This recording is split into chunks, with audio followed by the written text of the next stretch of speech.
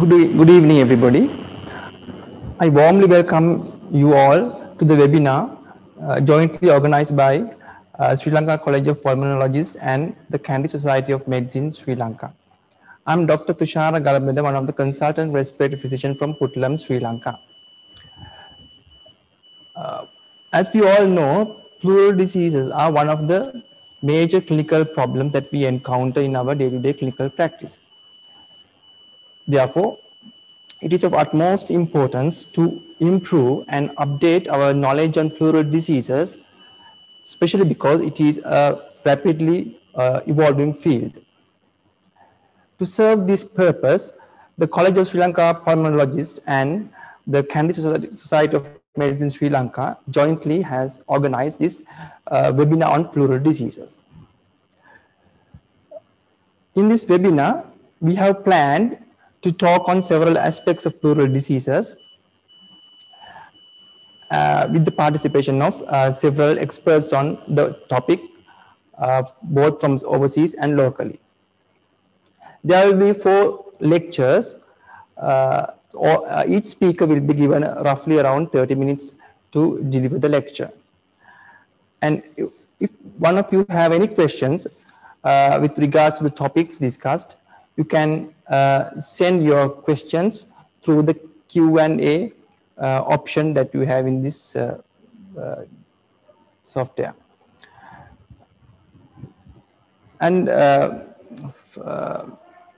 one message to tell you that if anybody of you find it difficulty to log into the webinar through the link provided, you can access the webinar through the Facebook page of the Sri Lanka College of Pulmonologists.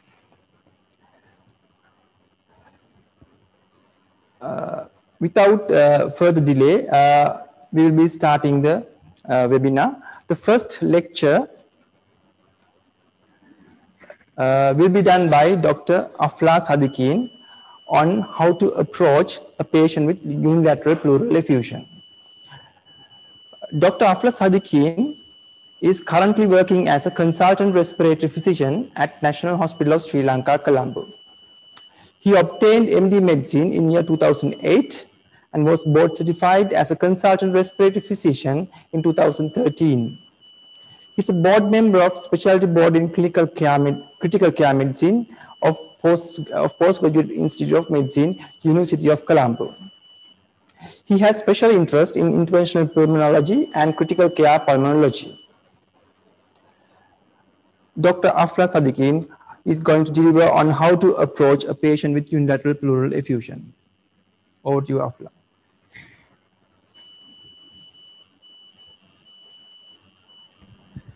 Thank you very much, Dr. Tushara Galabeda, for giving that kind introduction. So,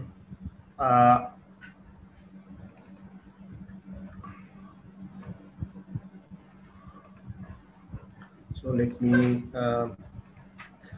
I hope the slides are on Zoom, right? Okay. Right. So basically, first of all, I want to thank the Sri Lanka College of Pulmonologists for giving me this opportunity. And also, it's a privilege and an honor to be on this platform with some renowned speakers, especially Professor Najib, who has done a lot of work on pleural disease. And it's my honor to be in this forum to give a talk on approach to unilateral pleural effusion. The amount of fluid in the pleural space depends on the balance of hydrostatic and oncotic pressure between parietal and visceral pleura. The resorption mainly depends on the lymphatic vessels in the parietal pleura. So, therefore, any disturbance in the above system will cause excessive collection of the fluid, or the pleural effusion will be in picture. So, whenever there is a pleural effusion, it indicates there is a presence of pulmonary or pleural pathology with extrapulmonary disease. So there are so many pathological mechanisms to cause fluid accumulation in the pleural space, but In case of unilateral pleural effusion, the increased pulmonary capillary permeability and the increased permeability of the pleural membrane with the obstruction of lymphatic drainage is one of the main important pathological mechanisms. For the unilateral pleural effusion, there are many differential diagnoses, many causes. So there are more than 50 causes documented in the literature. So narrow down your differential diagnosis is something very important. So if you look at the number of causes, always there are some common causes. Common things are always common. However, some of the less common causes are not so uncommon when we start investigating unilateral pleural effusion, such as the rheumatoid arthritis related effusion and chylothorax, pseudothorax, and in our context, even urinothorax.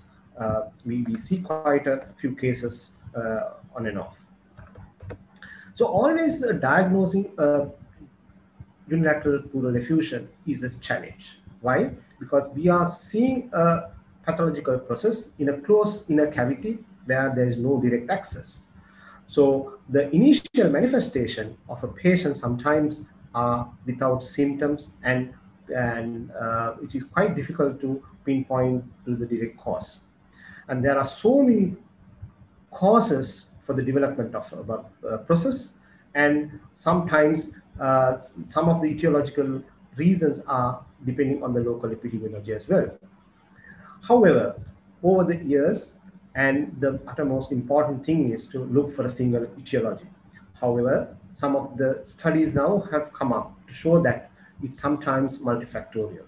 So I will just quote one study in my presentation to show how important it is to look for a second cause in certain occasions.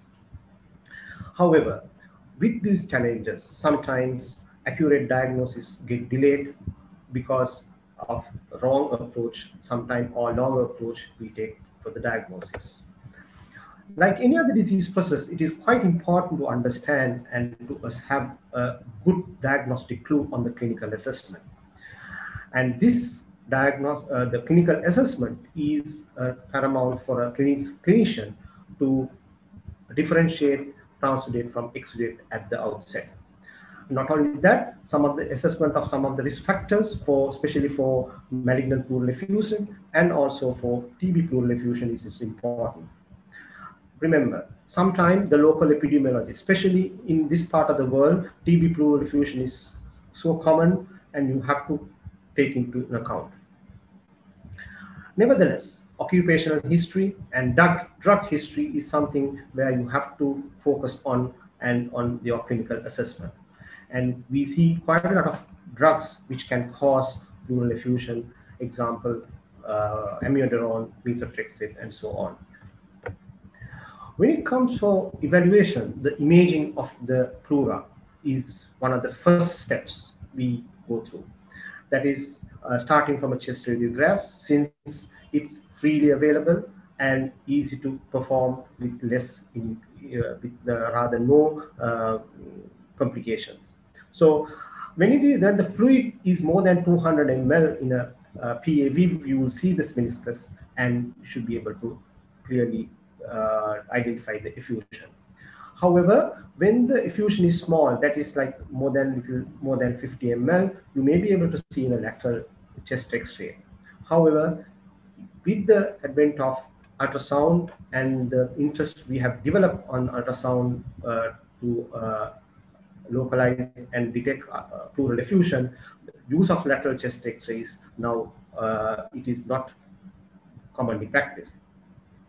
There are certain situations where your chest X-ray can be missed for pleural effusion, especially when there is a subpulmonic effusion, especially when you look at the pseudodiaphragm of the apex of the pseudidiaphragm is missed as a lateral displacement. So, as I said before, after the clinical judgment, always the ultrasound chest, looking at the pleural space, is something we have to be focused on. That is, there are so many studies proven that ultrasound is superior when it comes to diagnosing and quantifying the pleural effusion compared to radiograph. However, it's not only that. Distinguishing the pleural fluid from the thickening is sometimes with high specificity. You can do that with a color Doppler study. So immediately after chest radiograph, I think it is quite important to assess the pleural space whenever with the ultrasound guidance. And it is not only just confirming the presence of fluid, also it is important to differentiate through ultrasound of pleural thickening and underlying consolidation. That will give some indirect help towards your diagnostic and clinical management. There is always a sensitivity, higher sensitivity when it compares with chest radiograph. It has been proven that there is a 97% aspiration success when it is done under ultrasound guidance. And there is less complication rate, such as development of pneumothorax and bleeding, and there had been very minimum organ puncture. Basically, it is in addition to that, there is a lot of diagnostic information you can have by ultrasound examination of the pleural space with fluid. So it is, apart from the echogenicity, there are so many other findings where you can pick in ultrasound of the chest. So detection of the pleural fluid septations, they say this has a greater sensitivity than CT. So it has a bigger role to play on pleural effusion assessment. However, the pleural fluid assessment through ultrasound chest has to be, it is with the respiratory physicians, where they deliver a thoracic ultrasound service, and they have to have a formal training and a sign-off showing a good diagnostic accuracy and utilization with safety. And not only that, they have to have a prospective records for their number of scans and their diagnostic accuracy on detection, and also their intervention doing intervention with the help of ultrasound. It is not only just identifying the fluid, also the level of echogenic pattern and the loculation, the pleural thickening, as I said, is also clearly visualized and demonstrable, where you are not only the just diagnosis, also to guide you for your interventions. CT scan is always helpful when there is an exudate is identified, but when there is no obvious cause. So always a question: when you have a moderate to large effusion, will I do the scan before or after the fluid drainage? So it has been proven that post-drainage imaging will not give any additional information to influence your clinical decision-making process. So whenever there is a question about exudates and then there is no obvious cause to be found, we should not delay the performing contrast CT. When the question comes that when we do the contrast CT, what are we really looking at it in the arterial phase or venous phase? It has been shown that when we go through the venous phase, you have a better visualization of your pleura, especially thickening and nodularity. When it is a complicated parapneumonic effusion and empyema, your imaging study of choice is this contrast CT scan of the chest. It is just not only the pleural enhancement with pleural sign, also appearance of gas bubbles in the pleural space, especially when there is no thoracentesis procedure done before the imaging. And apart from that, you will have a better understanding of septation, loculation, and the anatomy, especially when we decide on an interventional involvement of clearing the pleural space, especially by the surgeons. So this cohort of patients, they sub-analyzed from the MIS2 trial. They found it is not just only detecting and assessing the empyema on the CT scan, also it gives a lot of other additional findings, especially the consolidation, cavitation, and in addition to that, there is a lot of other additional features which can help you in the long run. The pleural fluid analysis is something which is a cornerstone of your clinical assessment. and investigation. So it is important to understand that obtaining a sample under ultrasound guidance is mandatory and recommended on the guidelines. And it is always important for fluid analysis to start with differentiating from transudate from exudate. It is important to understand that the visual guidance and the physical characteristic at the site of aspiration is quite important, because some of the pathologies can be easily differentiated and picked up on the macroscopic findings. And sometimes we come across blood stain or hemorrhagic effusion where we may be a little confused thinking, is it a hemothorax? So you can use the pleural fluid hematocrit as a with comparing with the same the patient's peripheral blood hematocrit. Pleural fluid pH assessment is something has been very important for those patients suspected pleural infection.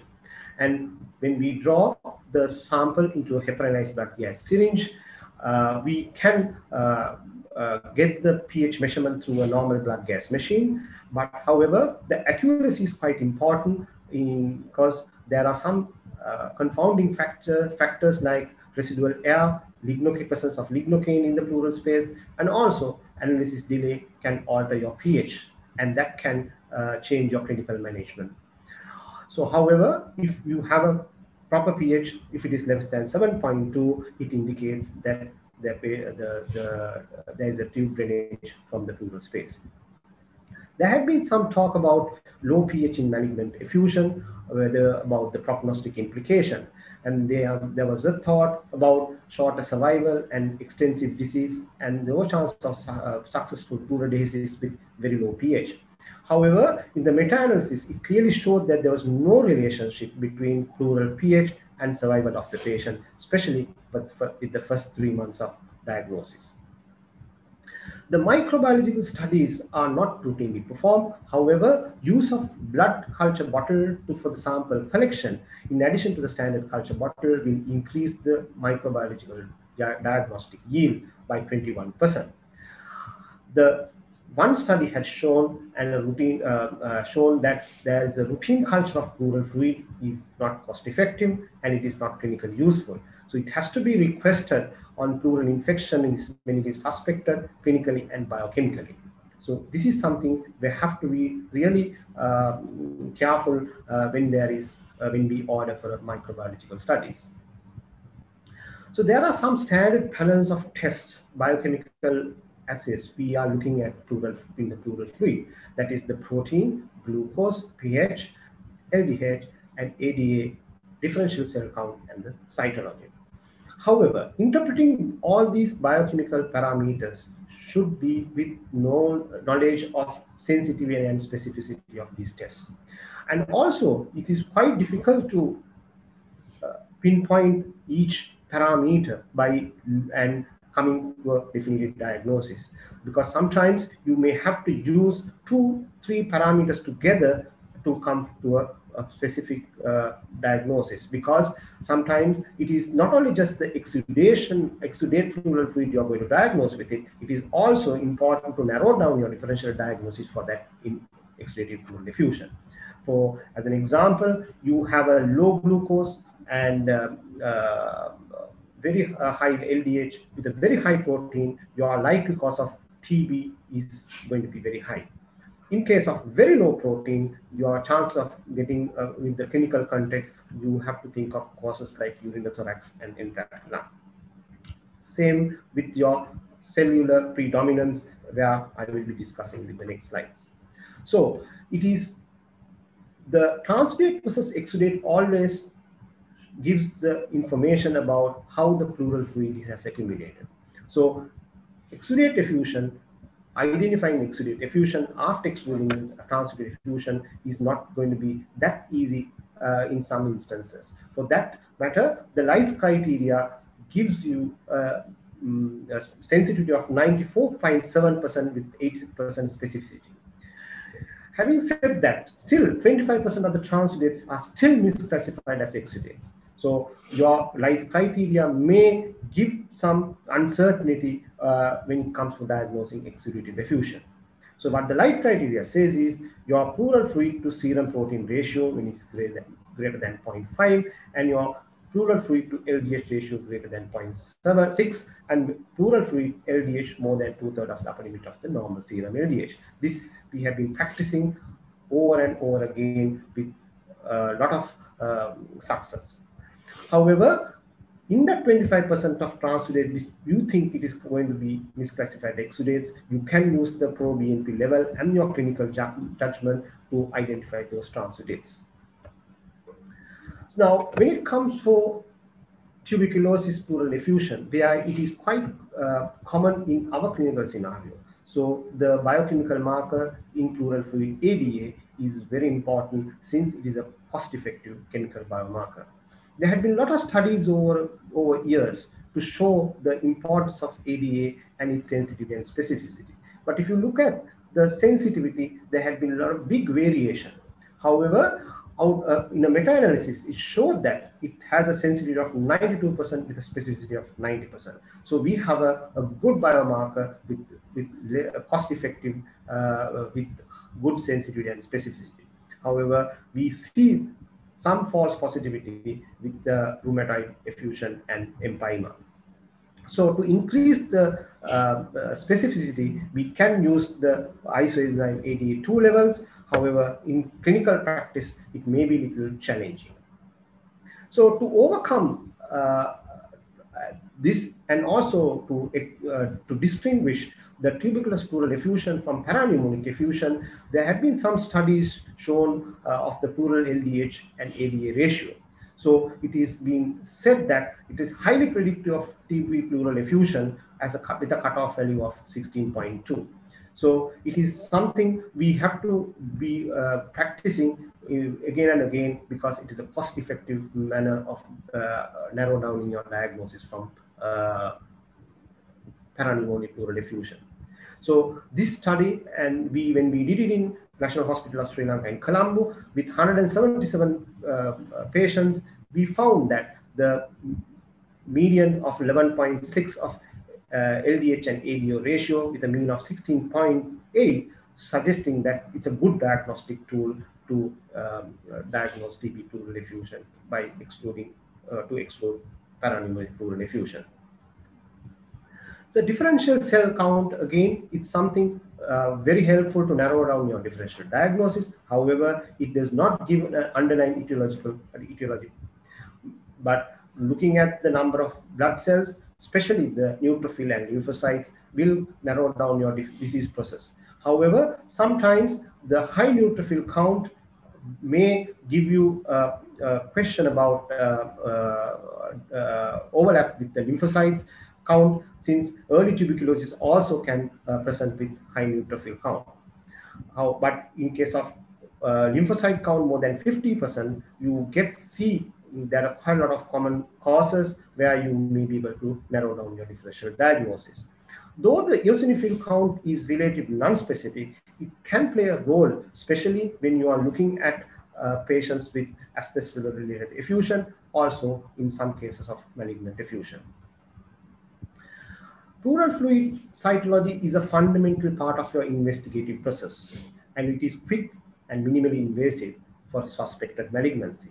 Though the sensitivity range from 40 to 87%, it is still an important diagnostic tool.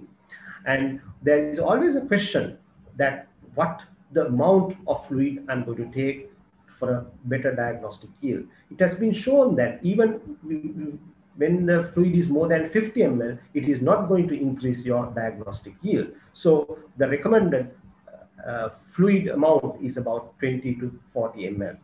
So if we can have a cell block and a smear together, their yield is higher to diagnose your malignancy. So, but we have to be really mindful. You have to have a very close discussion with your histology lab about sample collection method and also the transport, because there can be situation where your inadequate or improper sampling will be an issue for proper diagnostic yield. There had been some success on cell block and the clot doing immunohistochemistry to narrow down your diagnosis of malignancy. So this large prospective study done by Arnold and the group showed that the role of cytology has a sensitivity of about the sensitivity of fluid in cytology was about 46%.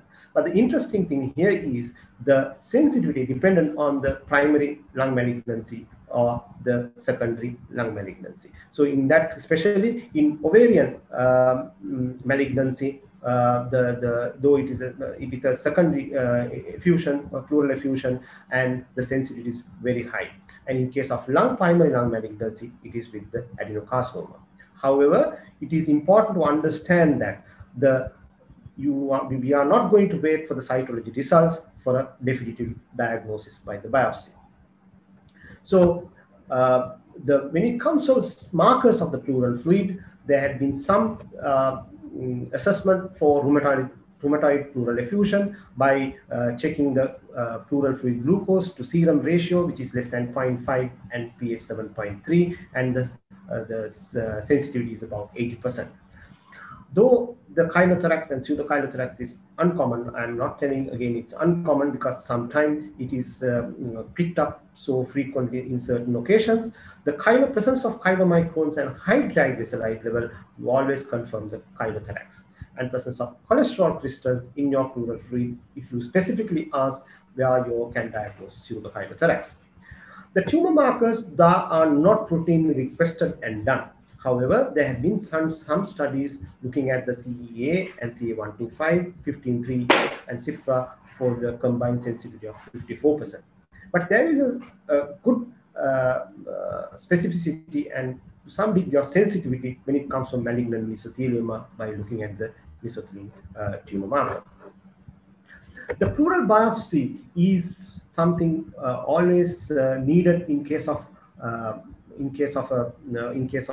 pleural effusion, where 40% of the time of those exudates remain still undiagnosed even after proper evaluation of the pleural fluid and the imaging. So the closed pleural biopsy or the Abraham needle had been in use with a sensitivity about ranging from 27 to 60% in malignancy. However, in tuberculosis, it has been high, about 67 to 92%. Given the rate of complications, which is about 15%, including pain, pneumothorax, hemothorax, with all that, the use of Abraham needle is now dying off. So still the recommendation is going for a pleural biopsy through thoracoscopy, which I will be discussing in the next few slides.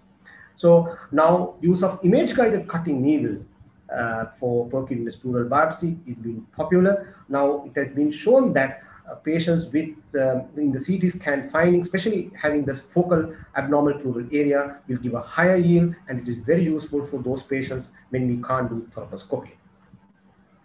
Thoracoscopy is the investigative of choice in those exudative pleural effusion, where most of the time those exudative effusions are having a diagnostic conclusion with a suspected malignancy. It is not only just for the diagnostic purpose, it is also for the therapeutic intervention. So the medical thoracoscopy has been shown it is a very safe, well-tolerated procedure. So in pooled studies have shown that it has a diagnostic sensitivity of 92% and well below complication rate compared to the other closed pleural biopsy procedures. It is not only that, also can be used for TALP or drudge for pleural disease with a successful rate of 80 to 90%. So it is quite important to understand the importance of medical thoracoscopy. I'm sure my next speaker would be touching on that and further enhancing on that knowledge. Video-assisted thoracoscopy surgery is something done by the thoracic surgeon. It requires a general anesthetic. It is a very important procedure for certain patients, not only just because of for the biopsy purpose, also to assess the to involve with the corrective treatment modality and for advancement of the pleural space for any further intervention. It has a when it comes to the biopsy, it has a successful rate of 95% for malignancy. Now, just to finish my talk, as I said, started from my talk. There is it is not the only unilateral pleural effusion with one cause. There had been some causes or multiple etiologies for a primary diagnosis, especially with the increasing age. So in this study done by Binclift and the group, they found that out of 130 subjects, 38, that means 30% of them patients had multiple causes for the pleural effusion. And it is very interesting to find out, even in malignancy patients, you have secondary causes like heart failure and other secondary causes. So why it is important to determine this group of patients secondary cause, not only just for the diagnosing, also to improve the symptoms and to optimize the treatment. So it is quite understandable that unilateral pleural effusion is a common and clinical radiological finding, and also not easy when it comes to the diagnostic process to conclude for an etiological cause. So it is always challenging in certain instances. And all the results, including the pleural fluid analysis, should be interpreted with each different clinical context, and we have to know about the pitfalls of each test. Ultrasound is a key imaging modality. It is quick, safe, and a sensitive diagnostic tool. And that tool has to be used with more and more for the betterment of the patient. So the standard panel of biochemical assay with protein, glucose, LDH, ADA, and also use of differential cell count and cytology is something we should be done routinely.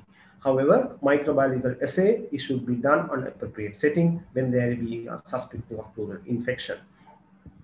So interpreting all these studies need some knowledge of sensitivity and specificity of all those tests. So the thoracoscopy is the gold standard of diagnosing exuded pleural effusion and for pleural basis for the final diagnosis, for the final management. Thank you.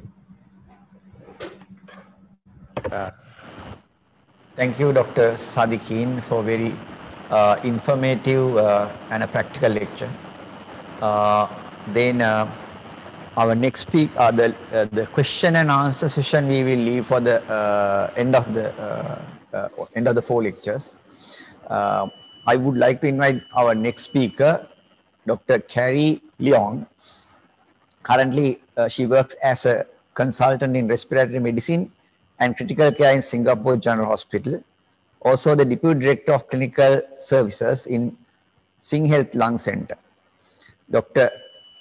Kuri Leong obtained her medical degree from National University of Singapore in 2008, became a specialist in respiratory medicine and intensive care medicine in 2017 and 18, respectively. She is actively involved in interprofessional education of medical and nursing students, doctors, nurses, and allied health professionals. She has also subspecialty interest in interventional pulmonology and fluoroscopy. Over to you, Dr. Carrie Leong. Thank you, everyone, and thanks for the kind invite. I hope you are able to see my slides. Okay. Good evening. So today I'll be talking about pneumothorax, to drain or not to drain. So first we'll start off with a case, and this is essentially a very typical profile that we see commonly. We have here a 28-year-old male. He's a sales executive. He smokes 5 sticks a day for 10 years, and he presents with intermittent chest pain for 1 day.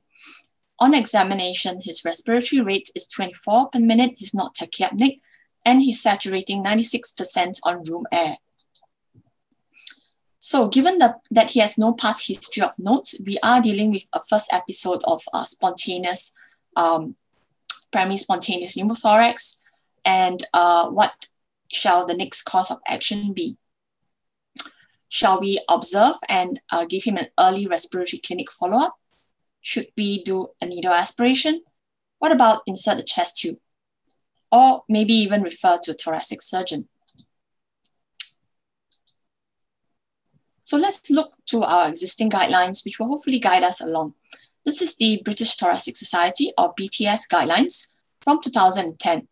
Starting from the top, our patient has a spontaneous pneumothorax, and it's a primary pneumothorax. Also, it's unilateral. It's just about 2 centimeters from the hilum, and he's not breathless at the moment. And so we now have a little trouble deciding if we should discharge him with a follow-up in a respiratory clinic or if we should go ahead and aspirate pneumothorax. What about the American College of Chest Physicians or ACCP guidelines? For stable patients with small pneumothoraces, they recommend observation in the emergency department and discharge if no progression. Whilst for larger pneumothoraces, chest tube with either a Heimlich valve or underwater seal is recommended. Aspiration, on the other hand, is not recommended by the ACCP guidelines. And notably, the two guidelines use different measurement cutoffs for large versus small pneumothoraces. And so now we come back to our patient. Having looked up the BTS and ACCP guidelines, we still cannot decide what to do for him, save for the fact that we have decided not to refer him to the thoracic surgeon up front.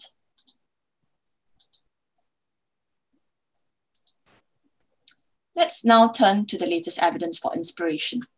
This is the conservative versus interventional treatment for spontaneous pneumothorax trial published this year.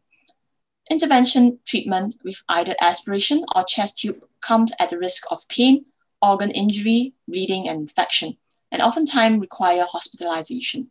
Hence, this trial aimed to see if patients with a moderate to large first episode of primary spontaneous pneumothorax could be managed conservatively. Patients were followed up for 12 weeks, and the primary outcome was lung re-expansion within 8 weeks. Out of the 2,600 patients assessed for eligibility, about 1,900 met at least one exclusion criteria, and hence only about 316 underwent randomization. As such, this was actually a very select group of patients given the exclusion criteria, and there may also have been an element of selection bias as well. This is especially given the fact that it took 39 hospitals 6 years to recruit just 316 patients, which meant an average of only 1.3 patients per year per center. Now taking a deeper dive into the study protocol, which the authors had published ahead of the actual trial. Patients in the conservative arm were given analgesia and observed with a chest x-ray 4 hours after and were discharged if stable. Patients in the interventional arm had a small bore Saudinger chest tube. If the pneumothorax improved and drain was no longer bubbling, a repeat chest x-ray was done, and if no reaccumulation, the drain was removed and patients were discharged. If not, the patients were admitted. This trial used the Collins method, which is essentially a formula involving the sum of various interpleural distances to estimate the pneumothorax size in terms of percentages. And looking at the patient characteristics, we can see that these were moderate to large pneumothoraces between 63 to 67% of lung volume. Looking at the primary outcome, which was radiological resolution at 8 weeks, we can see that essentially conservative management was non-inferior to interventional treatment, and only 15% of patients in the conservative group subsequently required any intervention. In terms of symptom resolution, both groups were similar. However, in terms of hospital length of stay and days off work, the conservative group had better outcomes. Just give me a moment there.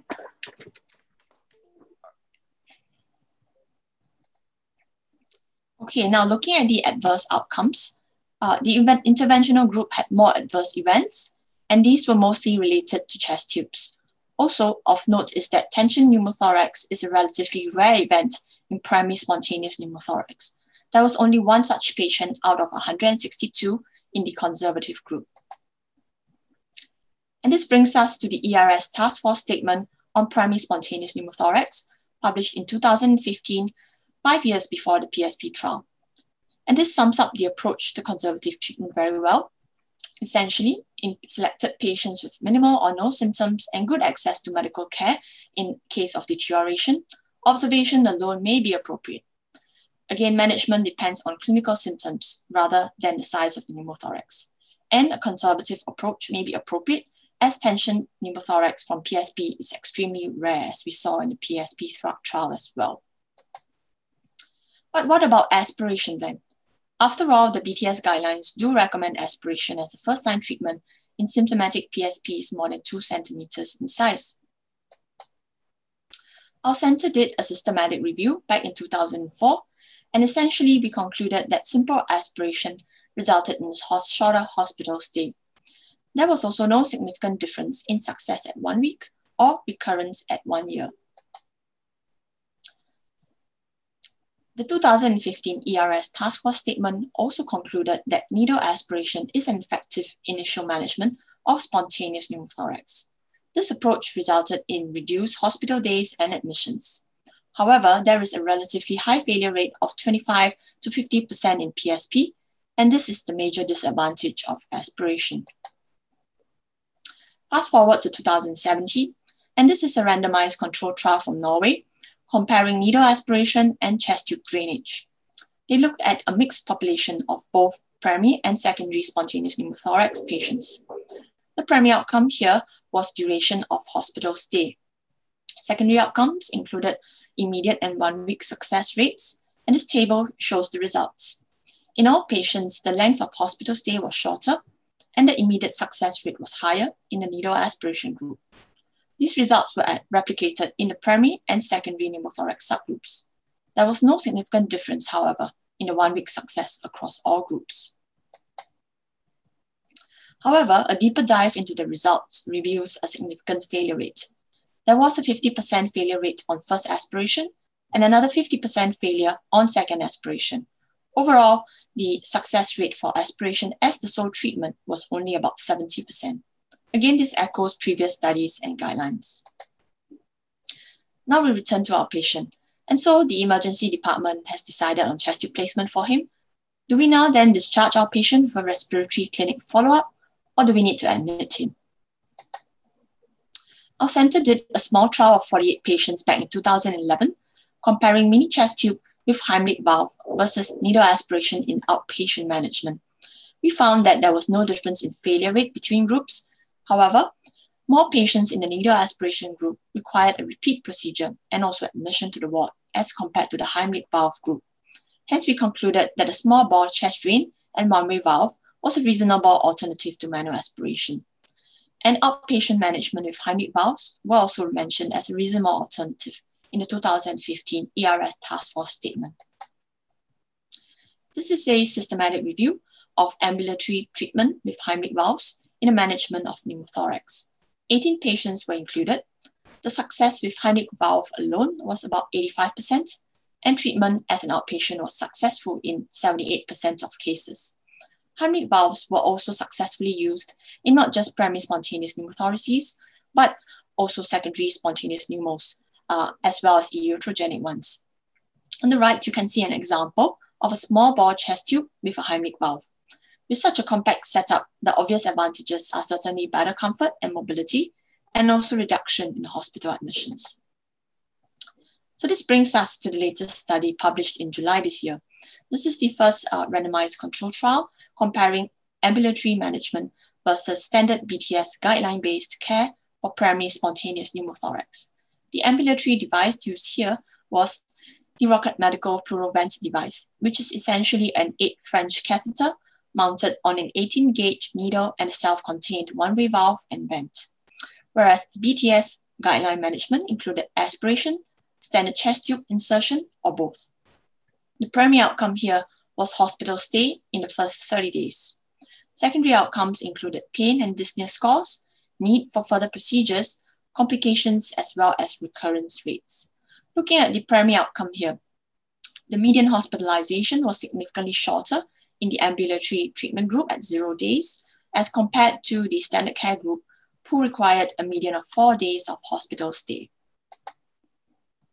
And looking at the need for further procedures, if you look at the table on the left, in the ambulatory care group, only 21% of patients required additional procedures, as compared to 35% of those in the standard care group. And looking at the table on the right, the mean number of procedures per patient was 1.2 in the ambulatory group, which was lower compared to the standard care group. Of note, in the standard care group, 68% of patients received aspiration as the initial treatment. Thereafter, 38 of them, or 32%, ultimately still required chest tube insertion. Looking at the adverse events, those in the ambulatory care arm had more adverse events versus the standard care arm, and serious adverse events occurred only in the ambulatory care arm. However, in this study, serious adverse events, or SAEs, were defined as any such event requiring hospital admission, whereas in comparison, insertion of a chest tube after failed aspiration and admission to the hospital was not classified as an SAE in the standard arm because this constituted normal care. As such, this could have contributed to the skew in SAEs towards the ambulatory care group. What about secondary spontaneous pneumothorax? Let's look at the BTS and ACCP guidelines. BTS recommends that all secondary spontaneous pneumos should be hospitalized and most will require a small bore chest drain. The ACCP guidelines are similar, but also suggest that stable patients with small pneumothoraces may potentially be observed without intervention whilst hospitalized. ACCP also does not recommend aspiration, whereas the BTS guidelines suggest that small pneumothoraces may be aspirated. And just to highlight the differences between management of primary versus secondary spontaneous pneumothorax are because in secondary pneumothoraces, these are well less tolerated due to underlying lung disease, and also because the air leak is less likely to resolve spontaneously. If all else fails, we may need to refer to our thoracic surgeons in cases where there are second ipsilateral pneumothorax, or if there is a first contralateral pneumothorax, the first occurrence of a secondary pneumothorax, bilateral spontaneous pneumothorax, if there is a persistent air leak more than 3 to 5 days, spontaneous hemothorax, or if the patient is in a profession at risk, such as a pilot or diver. And surgery generally involves bleb or blepectomy, as well as pleurodesis. So what do we do if we have a persistent air leak and the patient is not a surgical candidate? We now have autologous blood patch, and this can be considered in patients who have a persistent air leak who are not surgical candidates. The amount to use is approximately 1 ml per kg per installation, and this protocol published in the Annals of Thoracic Surgery back in 2012. Venous blood is drawn from the patient without addition of anticoagulants. The autologous blood is then instilled and flushed to prevent clotting. The chest tube is then clamped and tubing kept above the level of the chest to prevent any backflow. And the chest tube is kept clamped until the patient felt breathless, at which point it was released. And this protocol allows up to 3 blood patches at 48-hour intervals. Okay. So now you see the one-way and the bronchial valves. These are inserted at bronchoscopy to occlude the relevant lung segment. And in order to identify the source of air leaks, a Fogarty catheter can be inserted into the lobar bronchus, suspected of supplying the air leak. The catheter balloon is then inflated and the air leak rate is assessed through the chest tube a couple of minutes later. If the air leak is reduced, the procedure is repeated in each individual segment in order to identify the exact source of air leak. If more than one segment is identified with an air leak, the primary segment supplying the leak is treated first. So earlier you saw the airway being sized up with a blue diameter gauge for a quick visual assessment of the bronchial diameter, and this is now followed by deployment of the fish mouth one-way valve, as you can see, look like a fish, which will occlude the relevant lung segment. Okay, and just to conclude, here are some take-home messages. Essentially, management should depend on clinical symptoms rather than the size of the pneumothorax. Also, when drainage of air is required, simple aspiration may be considered first, bearing in mind a 25 to 50% failure rate. Ambulatory management should be considered in PSP, and a more cautious approach in secondary pneumothorax is required because these patients are more likely to be symptomatic with underlying lung disease. Non-surgical options for persistent air leak include Heimlich or one-way valves, autologous blood patch, as well as endobronchial valves. And last but not least, shared decision-making with the well-informed patient is really at the center of personalized pneumothorax management. And here I leave you with a picture of the indoor waterfall at the Jewel Airport in Singapore, and I hope you will be able to come to visit us once the pandemic fades. Thank you. Thank you very much, Dr. Carrie Leong, for that excellent lecture, for updating us on the management of pneumothorax. So we will move to next lecture. The next speaker is Professor Najib Rahman. he's going to deliver a lecture on management of pleural diseases in 2020, applying the evidence. Professor Najib Rahman is a professor of respiratory medicine, lead for pleural diseases, director of Oxford Respiratory Trials Unit at University of Oxford. He was qualified in Oxford and underwent medical SHO rotations at Queen's Medical Centre, Nottingham, and rejoined Oxford as a specialist registrar in 2003. He undertook a DPhil and MSc in this period and was appointed as senior lecturer and director of the Oxford Respiratory Trials Unit, consultant and lead for pleural diseases in Oxford in 2011. He was appointed as associate professor in 2014 and professor of respiratory medicine in 2018. He is currently involved in many randomized and observational studies in pleural infection, pneumothorax, and malignant pleural effusion interventions. He has published over 180 papers with citations over more than 6,000. So Professor Najib Rahman is going to deliver the lecture on management of pleural disease in 2020, applying the evidence. Thank you very much indeed. And a huge thank you to the Sri Lankan College of Pulmonologists and the Kandy Medical Society. It's an honor to be here and be participating in this webinar. Hopefully you can see my slides. This is the subject of my talk. So we'll first very briefly talk about guidelines, and then we'll look at whether there's any evidence of new data in these areas. Now, because of the two previous excellent talks that have come before me, I will not be talking about investigation of pleural effusion nor of pneumothorax. This has been very thoroughly covered in the last two talks. So we'll concentrate today on management of malignant effusion and management of pleural infection. And what I will try to do is to demonstrate where there is new evidence and how that might impact upon our current understanding and indeed the current guidelines. So my two previous speakers have made reference to this document. This is the BTS Pleural Guidelines 2010. I was involved in writing these guidelines. They are now 10 years old. The question then comes whether we need a new guideline. So we did pretty hard work on this guideline. 19,000 abstracts, 2,000 papers reviewed, 1,400 papers double scored. Do we need another guideline? And I think the answer is we definitely do. And the reason is the amount of high quality data that has been published since this guideline came about. And that's what I will take you through over the next 20 minutes or so. So let's start with malignant pleural effusion. All of you are thoroughly familiar with the disease entity. On my screen here, you can see a large pleural effusion, atelectatic lung, nodular pleural thickening, and this is the patient's thoracoscopy showing nodules of tumor, pleural plaques, and this was a case of mesothelioma. So what's changed in this particular disease area? Well, let's start with the BTS Guidelines 2010. And I'm going to go through this in some detail so that we can look at which areas need an update given the new evidence. So the BTS guidelines start with a symptomatic pleural effusion. And the first question is it symptomatic? If it is not, then the BTS 2010 guidelines suggest we should observe. I think that is still the case currently, except there is increasing and gathering data that the presence of pleural fluid itself, even if asymptomatic, may result in worse outcomes. We don't have certain data yet, but this is an area to watch in the future. The BTS guidelines suggest that this is referred to respiratory medicine as a UK specific guideline, and then immediately a large volume pleural aspiration is conducted. In patients then who have a decent prognosis, so not in those with a low prognosis, aspiration only is required.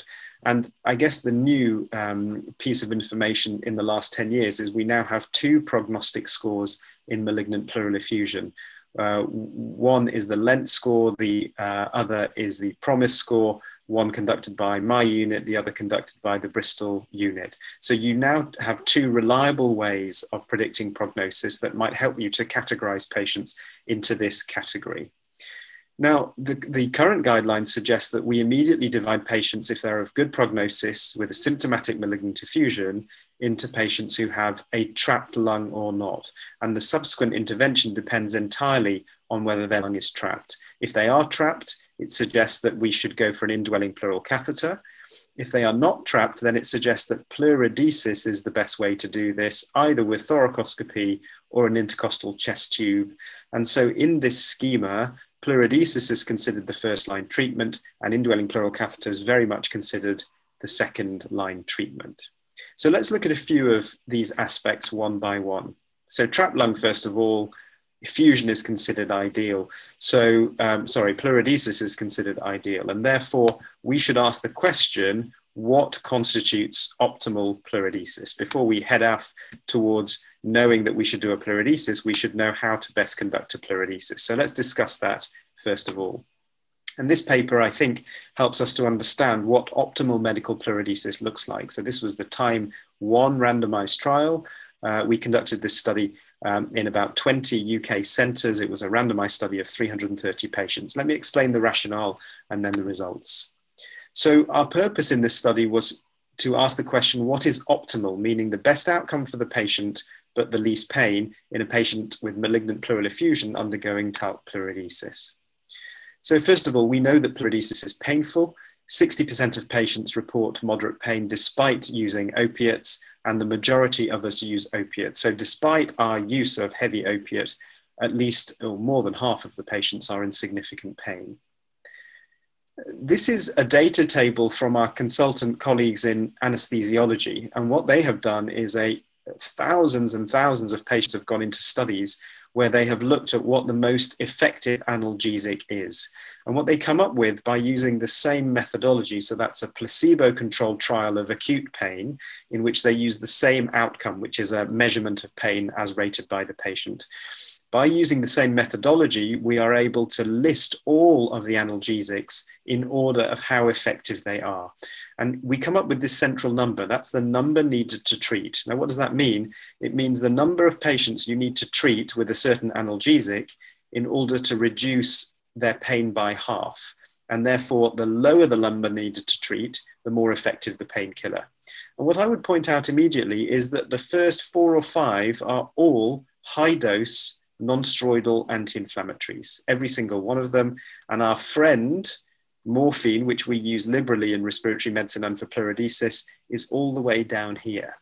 So this would immediately suggest that for a painful condition such as pleurodesis, we should be using ibuprofen or something similar. But there's a problem with that, which is that all of us are taught in our training, I certainly was, that non-steroidals impair pleurodesis. When we looked into this issue, we found there was not a single piece of published human data to back up this statement. There are 3 animal studies from memory, 2 of them in rats, 1 of them in cats, in which they demonstrated with very large doses of non-steroidal that with experimental pleurodesis, there was a reduction in histological pleurodesis score. So this leads us to think maybe we are avoiding the most effective analgesic, non-steroidals, in malignant pleural effusion on the basis of loose data. So that's fact number 1. Now, the second area is what size of chest tube should you be using for your malignant pleural effusion pleurodesis? This is a surgical drain, so to speak, 24 French. This is known as a guide wire or pigtail drain. This is a 12 French drain. There is only one comparative study in the literature. It's a randomized study by Clementson in which they combine large and small bore tubes. And it was an 18-patient study, very small, and it was a negative study. And the authors, Clementson et al., concluded that there was no difference between a large bore tube and a small bore tube. But you will all appreciate that the methodology was incorrect. So this is a negative superiority study, not a positive non-inferiority study. And if you look at the confidence interval for the pleurodesis rate with a smaller tube in their own study, it was anywhere between 20% success and 80% success. And this is a wide confidence interval and therefore really tells us nothing about whether a large bore tube is better than a small bore tube. Now, this is a quote from the 2010 guidelines. In the 2010 guidelines, we said that we should use a small bore tube, despite the fact that large bore tubes were used in most of the studies that justified the use of talc. And therefore, when we quote to our patients, talc has a 70–80% success rate, you and I are quoting universally studies that used a large bore tube. And yet, we made this erroneous conclusion from the Clementson study that a small bore tube was just as good. So in the Time 1 study, we set out to answer these two questions. And just to explain the methodology, we took patients with a malignant pleural effusion, we randomized them in what's called a 2x2 factorial design. This means that we are randomizing them twice, once on the first layer to a large bore tube or a small bore tube, and then secondly, the same patient is randomized to either non-steroidal or opiate. And in this way, we hoped to answer two questions at the same time. One, which analgesia is optimal, and two, which drain size is optimal. And we had two primary outcome measures. The first was pain, to answer the pain question, obviously, and the second was pleurodesis success at 1 month and 3 months in a non-inferiority design, with all patients undergoing standardized analgesia, sedation, otherwise during the pleurodesis. And this is what we found. So this is the pain score. I'll just explain the graph a little bit. This is time since the tube was inserted in hours, so 8 hours all the way up to 140 hours. And this is the pain score. 0 is no pain at all. 100, which is missing from the graph, is the worst pain ever possible. And what you can see immediately is in the first 8 hours after pleurodesis, non-steroidal is in fact superior to the opiate, exactly what we would predict from our anesthesiology randomized literature. However, over time, they become very similar. So overall, there was really no benefit of using non-steroidal over opiate or opiate over non-steroidal, except for in that first 8 hours after pleurodesis. And this is the pain score for large bore tube in blue versus small bore tube in orange. And you can see that the large bore tube is consistently more painful than the small bore tube all the way through treatment, exactly what you would predict. A larger tube is more painful. However, when we analyze the data in terms of the amount of pain prevented by the large bore tube, statistically it was significant, but clinically it was not significant. The difference was only 6 millimeters on the VAS score, and the minimum clinically significant difference in the VAS score is 18 or 19 millimeters. So statistically it's more painful, clinically it's probably not relevant. Now, let's ask the pleurodesis question. So firstly, this is the first ever prospective human data looking at non-steroidals in preventing pleurodesis. What do we find? This is a Kaplan-Meier graph over time. This is 3 months and 6 months. And this is the percentage pleurodesis failure. You can see that the two graphs cross each other all the time, suggesting that there is no detriment to using non-steroidals for your pleurodesis success. I should be very clear that the non-steroidals were only given in the first few days just after they had the pleurodesis and not subsequently, but the pleurodesis success rate at 3 months was identical, 80%, and at 6 months, about 78%. So non-steroidals are here proven not to reduce your pleurodesis success rate. Now, what about the same analysis by chest tube? And this was a surprise to all of us. You can see right from the beginning, the 12 French tube is associated with a reduction in pleurodesis success, meaning that at 3 months, using a small bore tube, your success rate is 70%, and using a large bore tube, it's more like 78 or 80%. And although I have been advocating small bore tubes for many years, I have been arguing with surgeons for many years that small bore is just as good as a large bore. In fact, I was wrong.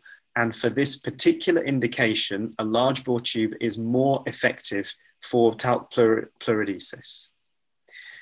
Now, you might say that that's because the small bore tube gets blocked more quickly, or for example, the small bore tube has other advantages. We expected that the pigtail tubes were safer in some way than the large bore tubes. And again, we were wrong.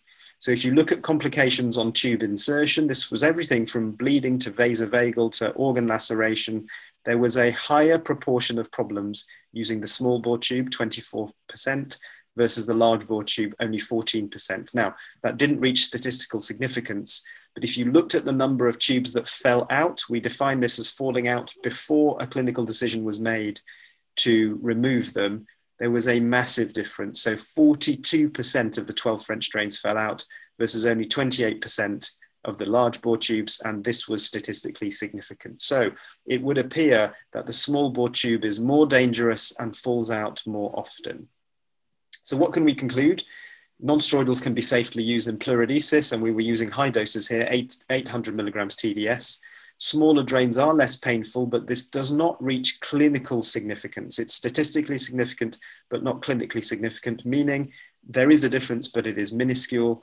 The 12 French strain does not meet non-inferiority, meaning a 24 French strain is preferable for pleurodesis, and 12 French strains have increased complications and tend to fall out more often. So what then is optimal current pleurodesis? I think you should use a large bore drain, greater than 20 French. You can use non-steroidals or opiate or a combination depending on your patient population. And for those advocates of smaller bore drains, I would ask the question, on the basis of this data, what is the advantage of a smaller bore drain? Well, there isn't one. It is slightly less painful, but it's not clinically significant. It is less safe. I didn't show you this data, but they get blocked more often and the fallout rate is higher. So I think we have now defined optimal talc pleurodesis. Let's go back to our guideline. So what's the next question we have? In the guideline, it suggests that you can use either poudrage or you can use slurry. So this has been a long debate in the pleural world. What should you do? This is a talc poudrage pleurodesis done at thoracoscopy. It's a very satisfying procedure to do. One uses a rigid instrument or a flexible instrument to spray the talc, making a nice layer over the dry pleura. And we've been told for many years that this geographic distribution and the dry pleura mean that the talc pleurodesis will be successful, much more so than doing it at the bedside with a slurry. Is that true? Well, there's 3 bits of evidence that we need to consider. One is this network meta-analysis done by my colleagues in Bristol, Nick Maskell and Millie Clive. This was a huge piece of work updated from about 5 years ago, in which they looked at every randomized trial looking at interventions for malignant pleural effusion. And the headline was this. So the methodology of this network meta-analysis is that you find what the most highly ranked pleurodesis agents are from highest to lowest, and you'll see immediately that talc poudrage rates as one of the absolute highest and had one of the greatest bulk of evidence. Talc slurry was behind it. So certainly from this network meta-analysis, you would say that talc poudrage is more effective and should be the one that is used. This is the paper on which most people base that data. So this is the Dressler paper. I would point out published in 2005, so now 15 years ago. And this was a surgical paper randomizing patients to poudrage versus slurry. This is their pleurodesis success rate and survival. And you can see no difference between the two. So a negative study, but the authors then used a subgroup analysis methodology, which you shouldn't do, but they did it anyway, looking at lung cancer and breast cancer. Here, the difference started to be statistically significant, favoring poudrage. And then in those patients without trapped lung with lung and breast cancer, there was a 20% difference, statistically significant, again, favoring poudrage, a much higher success rate here than here. So there were certain methodological problems with this study. I'll just go back a slide and demonstrate one of the main methodological problems. Their primary outcome was 90 days. And if you look at the numbers needed, the number of patients at risk over this period, the majority of patients sadly had been lost to follow-up or had died by 90 days, only 66 out of 220. And this meant that the analysis was perhaps not as efficient as it could have been. So we have since, myself and Nick Maskell in Bristol, he led this work, as did Rahul Bhatnagar. This has since been repeated in what we called the TAPS study. And this was essentially trying to do the Dressler study, but a little bit more methodologically accurate. What did we do? We took patients with malignant pleural effusion, we randomized them 1-to-1 to either a 10 to 14 French Seldinger chest drain or medical thoracoscopy with a 6-month follow-up, including patients who had a high likelihood of surviving a decent amount of time. The primary outcome was pleurodesis failure at 3 months, and this is what we found. So there is, again, no advantage to talc poudrage versus talc slurry. You might think that this is a small advantage, but in fact, in Kaplan-Meier analysis, if the curves cross over multiple times, statistically, this is not significant. And there was really no advantage to talc slurry over poudrage or the other way round. So what do we conclude about poudrage? Well, we now have 2 randomized trials, Dressler and the TAP study, that show no benefit of poudrage whatsoever. I think you should not use poudrage preferentially over slurry if you have the option for both. Now, having said that, during thoracoscopy, if one is taking biopsies and one wishes to do a poudrage, it's perfectly legitimate to do so, and in fact, a good thing to do so. But if a patient has a diagnosed malignant effusion, should we be pushing them towards having a poudrage if they don't need a biopsy? I don't think that's justified. It is more expensive and more invasive and associated with no advantages. Okay, so we've answered the question about poudrage. We've answered the question about ideal pleurodesis. What about this thorny issue? At the minute in the BTS guidelines, the suggestion is that we should use pleurodesis as the first line treatment and IPC only in selected patients. Can we use IPC first line? And we now have 2 randomized trials that answer this question. The first is the Time 2 trial. This is published some years ago by my colleague Helen Davis in 2012. What did we do in this study? We randomized patients who were first presentations of malignant effusion, and we randomized them either to an indwelling pleural catheter. This is a home drainage system. Patients are implanted as a day case. They're sent home and they drain regularly at home, either with their family or with nursing support, or a 12th French drain and a pleurodesis. So 1-to-1 randomization of the first intervention for malignant pleural effusion. And what we were looking for in this study was which of these was better at a patient-centered outcome measure. So the outcome measure we used was breathlessness measured by 100 millimeter scores over a 6-week period. And what's the answer? Well, this is the primary outcome slide. This is mean breathlessness over 6 weeks, 42 days on a 100 millimeter scale. And you can see that the mean breathlessness in the TALC group and the IPC group was identical comparing the 2 patient populations. So there was really no difference in their breathlessness scores, whether we use TALC or indwelling pleural catheter. I would point out that when we started the intervention, their average breathlessness was just over 70 millimeters.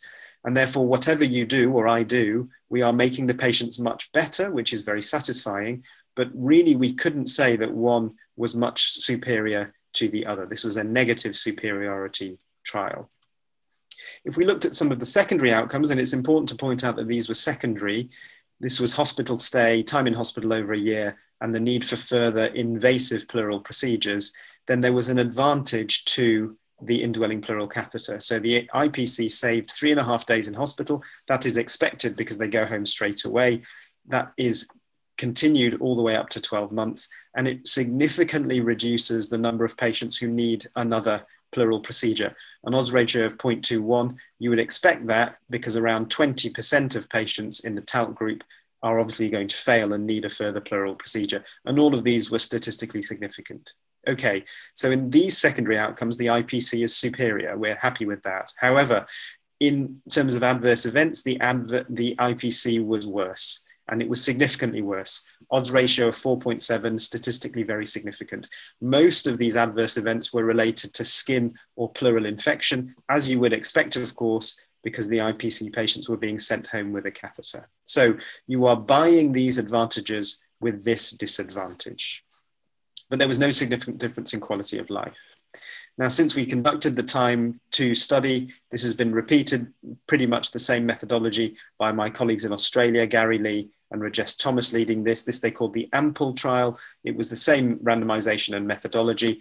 Their primary outcome, however, was hospital stay until death or at 12-month follow-up. And they demonstrated pretty much the same as we did, a 2 or 3 day difference between IPC and pleurodesis. So we now have 2 randomized trials that have shown us the same result, slightly different primary outcome measures, and the breathlessness score was the same between the 2. What this tells us then is that the IPC is a very valid first-line treatment for patients with malignant pleural effusion. But we can't say that they're superior. Although they are the new technology, people are excited, they're certainly not better. Both of them improve what we care about, breathlessness, quality of life, and chest pain. IPCs reduce hospital stay, reduce pleural procedures, but at the risk of increased adverse events. Now, I've stated here that they reduce further pleural procedures. Let me just criticize my own data. I think we use the wrong outcome here. When we say they reduce further pleural procedures, we mean that they come less often to see the physician for another pleural procedure. But are the patients truly having less pleural procedures? To my mind, the patient with the IPC is in fact having 3 pleural procedures every week by draining their own chest. And so we started to become interested in what their normal experience of having an IPC was. And this is a piece of work done by Rochelle Ashiak, published in Chest a couple of years ago. In it, we took 180 of our patients treated with an IPC, and we looked at what they did over the period of their life with the IPC. And 1 in 3 require a further review because of a problem with the IPC, and the median number of home drainages is nearly 100. This is not the same as no further pleural procedures, and further studies need to look carefully at the patient experience. Okay, very quickly, can we improve IPC treatment? Well, there are 2 possible ways. One is by optimizing the drainage frequency of the patients at home, and the second is to give talc via the IPC. Now, I'll buzz through this fairly quickly. There are 2 randomized trials, the first being ASAP, conducted by my colleague Momin Wahidi from Duke in USA. And here they compared aggressive drainage every day to every other day drainage with an IPC, looking for the incidence of autopleurodesis. And they proved very nicely that aggressive drainage doubled your pleurodesis rate. 6 weeks, around 20% to around 45%. So if you're going to use an IPC and you want to achieve pleurodesis, daily drainage is better. And this has been repeated by the Australian group. So this was the AMPLE-2 study. Again, pretty much the same methodology as the ASAP study, and they showed exactly the same thing. So again, around 10–15% positive at 90 days versus around 40% positive. But they did find, which was different to the ASAP trial, that aggressive drainage was associated with slightly less breathlessness. So about 16 millimeters versus about 21–22 millimeters. Again, not clinically significant, but there was an early signal that that might be helpful. And then we have this study done by the Bristol group, published in the New England Journal. And this was talc given via the IPC plus study published last year. In it, we took patients, 154, who had an indwelling catheter in. They had to be screened first, regularly drained to show that they had an expandable lung. And if they had an expandable lung, they were then assigned to either placebo into the catheter or talc.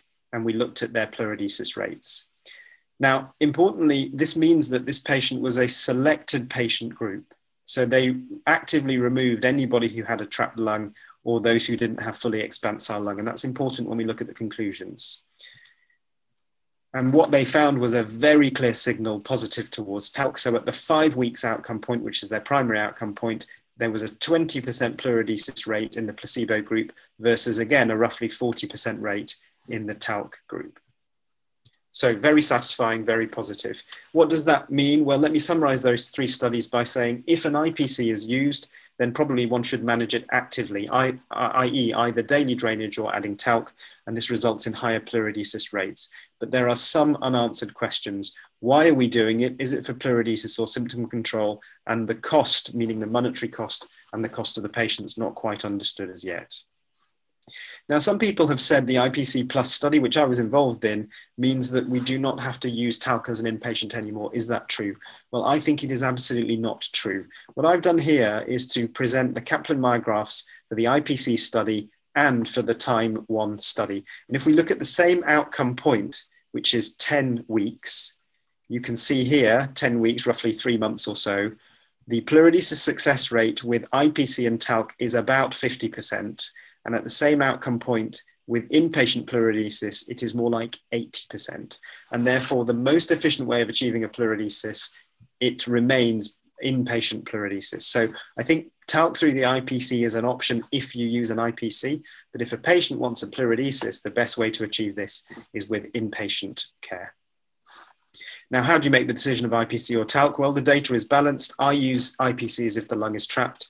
If they have expandable lung, it's patient choice according to whether they want in or outpatient, but I suggest the IPC is likely to be lifelong treatment in my consent process.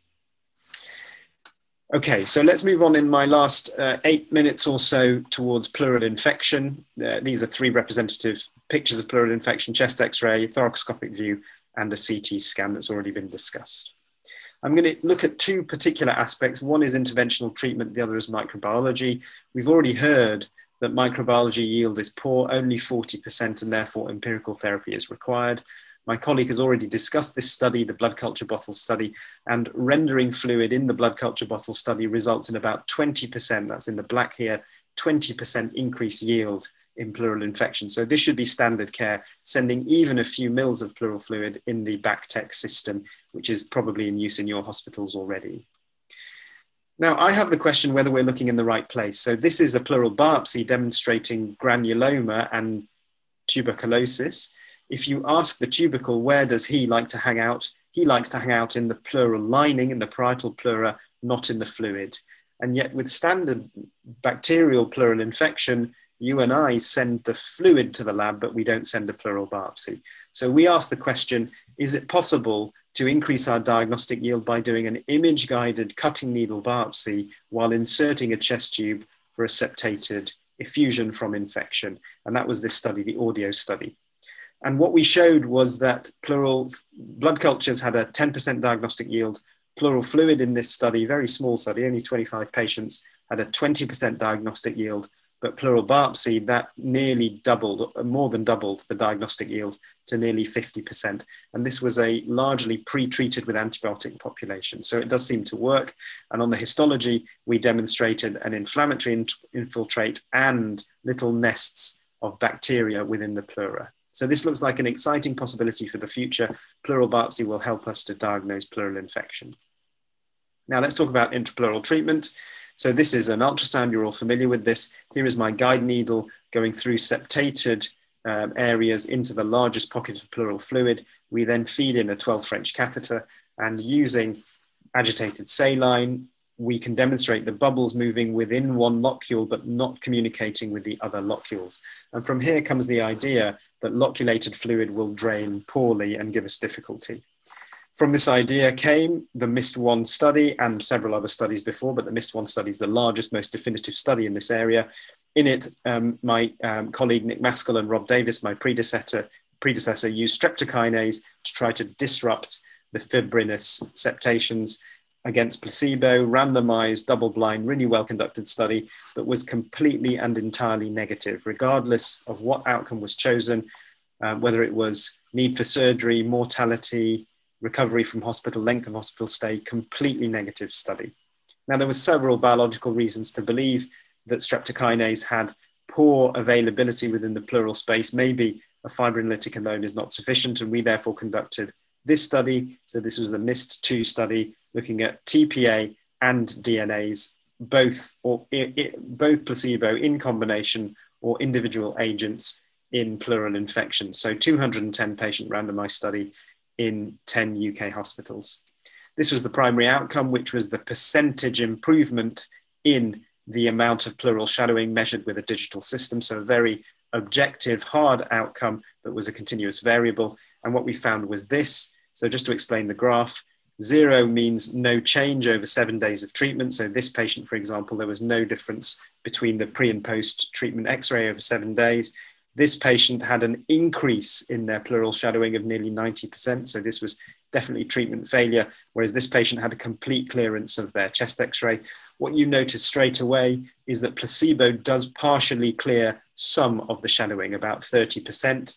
TPA on its own, the same. So this is exactly the same result as the MIST-1 study. TPA has no effect above placebo. DNase alone, exactly the same. But if you put the two together, you double the drainage, and the majority of patients having TPA DNase together completely cleared their chest X-ray. So a very interesting study result. Now, who cares about the chest X-ray? Well, what about the secondary outcomes? If we looked at surgical referral and hospital stay, only TPA DNase significantly reduced surgical referral by a large amount and significantly reduced hospital stay. So should we now be using this stuff? Well, we know that it improves the chest X-ray. It strongly suggests it improves other parameters, but I don't think we yet have enough data to use it in every patient. So where do we use it? We use it where there are no other treatment options available. We refer young fit patients to surgery for an intervention. If they are waiting for their surgery, then we use TPA DNase, and we use it as part of the clinical trial as well. However, not everybody feels the same, and these are colleagues in Australia who have used it in 107 patients. They here claim that it had a 92% success rate and it's safe and effective as rescue therapy. So this is a larger case series, but it's not comparative, and therefore maybe these patients were getting better anyway. And if I looked at the world literature, which I did this search just last week, on TPA DNAs, and there are now 637 cases of TPA and DNAs reported, all in case series, all with a high amount of success. So I think it's probably entered standard treatment now. There are alternatives to the MIST drugs. The MIST-2 drugs are expensive. They cost about £1,500 in the UK, so they're very expensive. This is a small study done by the Bristol group looking at pleural irrigation, only 35 patients, but they used sterile saline, 250 milligrams 3 times a day through a single small bore tube. And what they demonstrated, this is the number of patients who needed surgery and in white, and the number who didn't in black. And you can see in the control group, it was about 50-50 with irrigation, rapidly a huge reduction in the number of patients requiring surgery. Now, there are some methodological problems here. One is that the control group surgical rate's extremely high, 50%, not as high as other placebo-controlled studies, but nonetheless, this is an alternative. And then finally, what about medical thoracoscopy? Our surgical colleague will speak next, but can we use medical thoracoscopy? This is me dissecting adhesions in an infected malignant space and unifying the space. This seems like a possible good option. There is case series evidence to support this from Brutscher, who was in Switzerland. They did 127 patient retrospective review. The patients were selected according to ultrasound septation, and they claim 91% treatment success rate and a 6% surgical rate. Sounds very convincing, but if you look a bit deeper into the data, it's not that convincing, because 50% of them required another treatment and 5% of them required another thoracoscopy. So at the minute, the jury is out on the use of medical thoracoscopy. I will say as a medical thoracoscopist that I do not use medical thoracoscopy in pleural infection. In my view, if a patient has failed physician treatment, we should simply hand them on to our surgeons who have much broader skills in this area, including being able to decorticate the lung and control problems such as air leak and bleeding.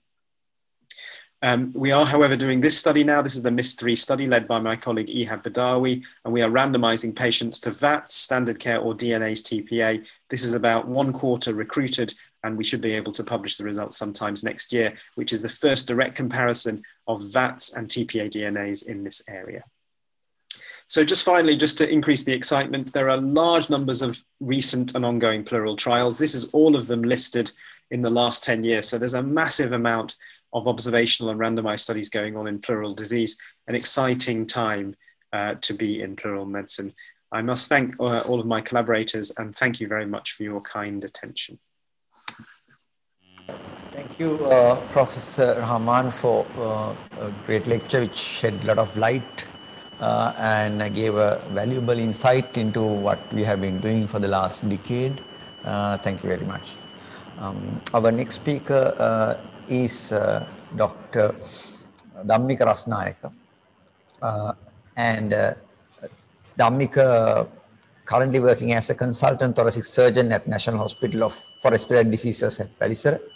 He's obtained his MBBS degree from University of Peradeniya, MD surgery from University of Colombo, and MRCS from Royal College of Surgeons, England.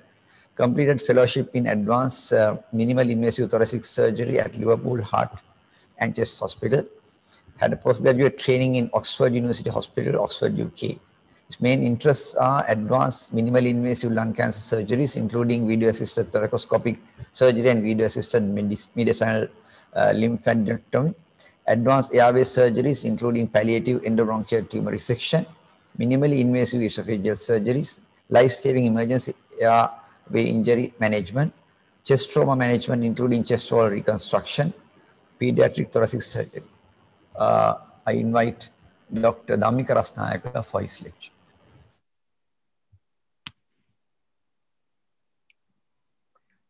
Good afternoon, everyone. And I should thank Kandy Society of Medicine, as well as Sri Lanka College of Pulmonologists for inviting me for this lecture.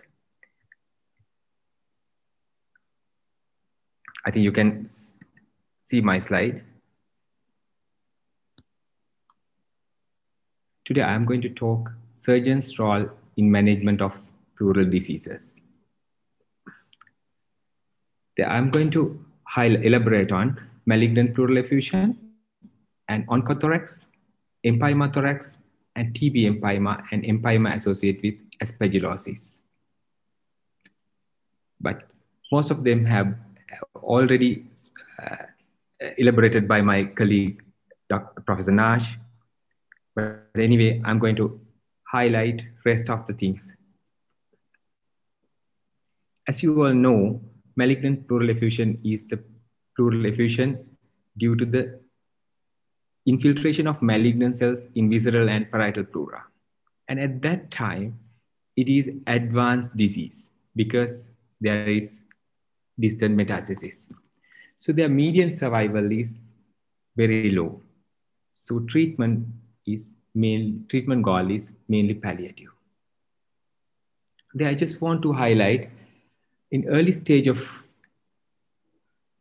malignant pleural effusion, it is non-loculated and free-flowing and can manage with thoracocentesis or pleurodesis easily because lung is expandable. On the other hand, there's a challenge at latter part. That is, there's lung entrapment causing oncothorax. That is mainly due to infiltration of the visceral pleura by the cancer cell as well as associated fibrosis causing collapsed lung or trapped lung. At the same time, there's infiltration of the parietal pleura as well as fibrosis will lead to reduced respiratory mechanics due to the fibrous ring over the chest wall. So it will associate with increased VQ mismatch. As my colleague explained earlier, we can do pleurodesis for early stage malignant pleural effusion, but for late stage, surgical intervention is necessary. This is one of the patients who had adenocarcinoma.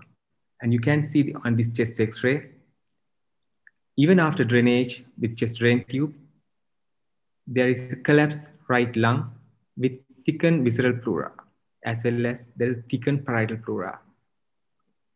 On CT chest, it is more detailed. You can see with high resolution image, the very thick visceral pleura and thickened parietal pleura with significant pleural space. And this lung is trapped. Not only that, with CT scan, you can find out the segments of lung involved and other lung parenchymal involvement.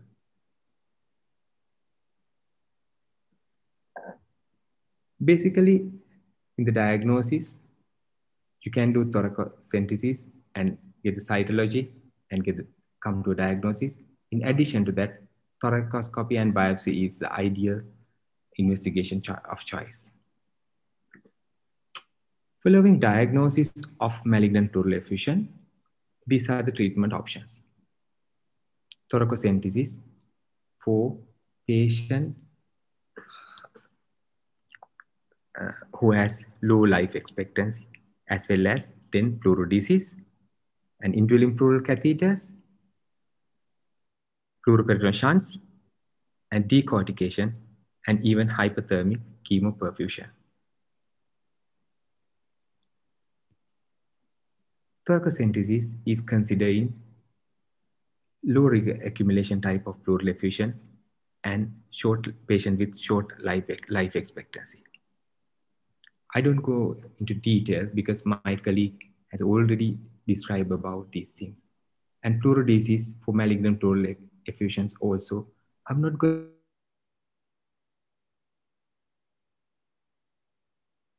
all the of every kind of chemical pleurodesis agent, and about talc, you know everything now. And this one also elaborated by my colleague, Professor Nash, and this is regarding efficiency of talc slurry and talc powderage.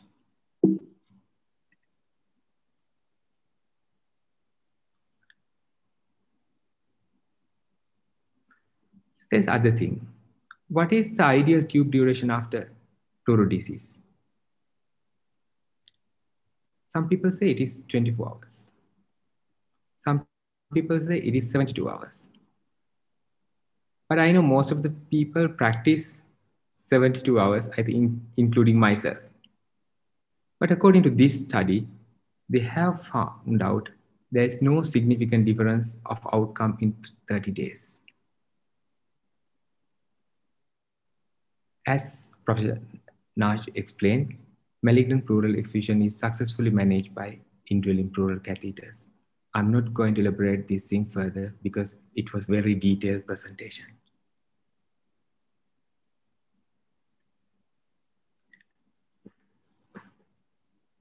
Earlier days, when there was indwelling pleural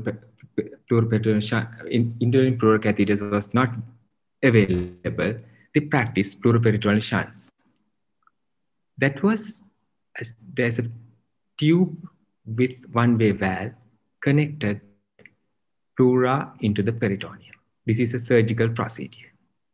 By that mean, pleural fluid will drain into the peritoneum.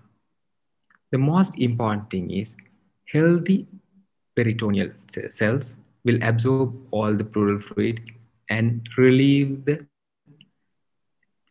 tension developed within the chest. And these kind of things are mainly for the entrapped lung, which you can't manage with pleurodesis.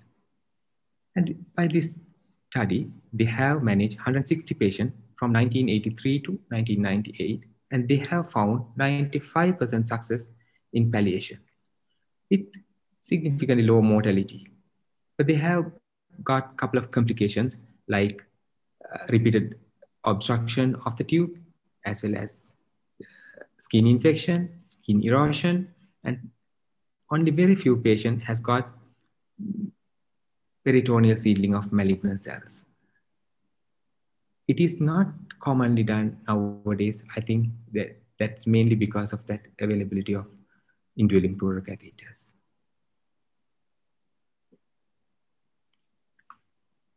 Let's talk about malignant lung entrapment. That is called oncothorax. It's always a challenge because these patients are debilitated. And both visceral and parietal pleura can be involved with tube infiltration. As I explained, they have diminished respiratory movements due to the thickened pleural drain underlying the chest wall, as well over the parietal pleura, as well as thickened visceral pleura causing lung entrapment. It will affect the lung expansion and chest wall movements. How do you manage this? You have to release the entrapped lung by extensive decortication or peeling off of pleural peel. By doing that, you can release the lung and let it re-expand. Without doing that, you can't do pleurodesis because that lung is very well away from the parietal pleura. At the same time, you have to do a detailed parietal pleurectomy to release the chest wall to re-establish its normal respiratory movement. This surgery can be done by thoracoscopically easily, but it is not useful in patients with limited life expectancy and patients with very poor conditions. If the patient's condition is satisfactory and if the cancer is treatable or if they have significant life expectancy, we generally perform pleurectomy and decortication for those patients with entrapped lung. Even this is a similar kind of treatment nowadays performed for malignant pleural mesothelioma. Even this study shows there's a better overall survival in patients with decortication, as well as they have better progression-free survival.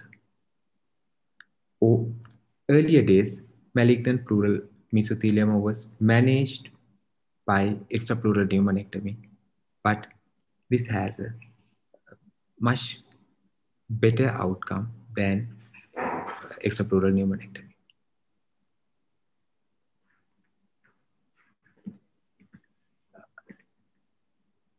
When you consider the oncothorax or entrapped malignant pleural effusion, it's a challenge. But it will be more challenging if you get infected due to various iatrogenic procedures, or even tube insertion or repeated drainage. That superinfected and loculated malignant pleural effusion can cause abscess formation and sepsis. Furthermore, most of these patients are immunosuppressed due to their oncological management, because most of them already undergone chemotherapeutic procedures and they may have low level of immunity. At the same time, their lung is very unlikely to re-expand during the decortication, because one thing is the lung has significant insult due to this infection, as well as lung is already infiltrated by the malignant cells. So our treatment aim is to minimal decortication to re-expand the preserved lung parenchyma. At the same time, they can have significant amount of air leaks due to bronchopleural fistula, as well as they can have residual pleural pocket or pleural space. How do you cover these pockets? Because if you do not cover these pockets, it will lead to recurrent infection. So your effort will be unsuccessful. So what we do is we generally pack these pleural space with muscle flaps and omental flaps. This is one of my patients who had adenocarcinoma of the lung, and you can see this lung is collapsed and the pleural fluid is turbid and it is infected. You can see the visceral pleural how bad this lung is affected. You can't decorticate this lung, because if you try to peel off that pleural peel, it will damage the lung and it will lead to air leak. So other thing is, with this infection, anyway, it is very difficult to decorticate the lung because lung is very fragile.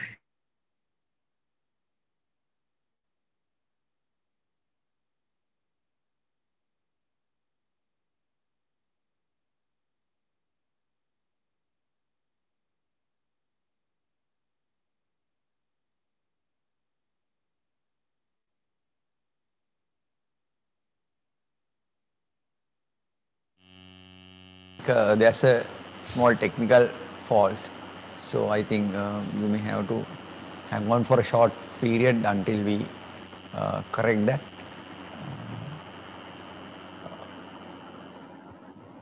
Just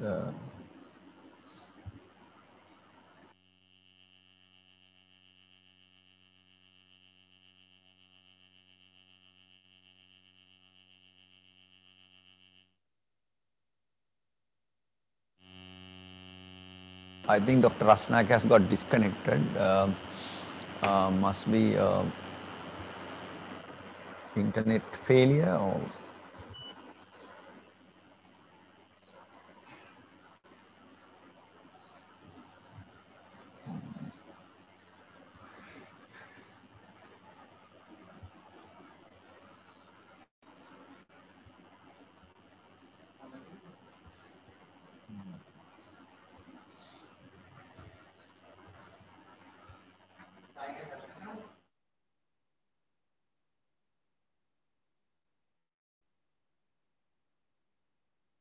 the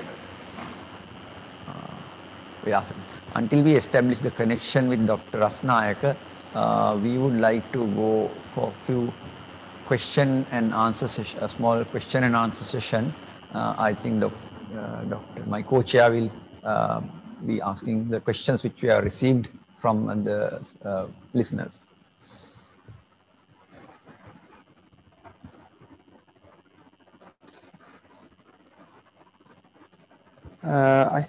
We have received many questions. Out of them, so there's a question. This is actually, I think, this should go to Dr. Afla. Is there a prognostic benefit in aspiration to dryness in TB pleural effusion?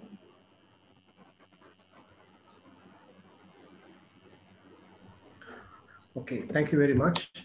Basically, diagnosing after diagnosing TB pleural effusion, it's always recommended to start on antituberculous treatment. So the question here is, when it is a larger effusion, how we are going to manage? Is it only going to be on with antituberculous treatment? But with our clinical practice experience, we know that it is always a challenge when you have a large effusion just to leave it out, thinking that antituberculous treatment will be the best answer for that. So, but there are no randomized control studies or any evidence to suggest that draining, complete drainage is going to help for the better outcome.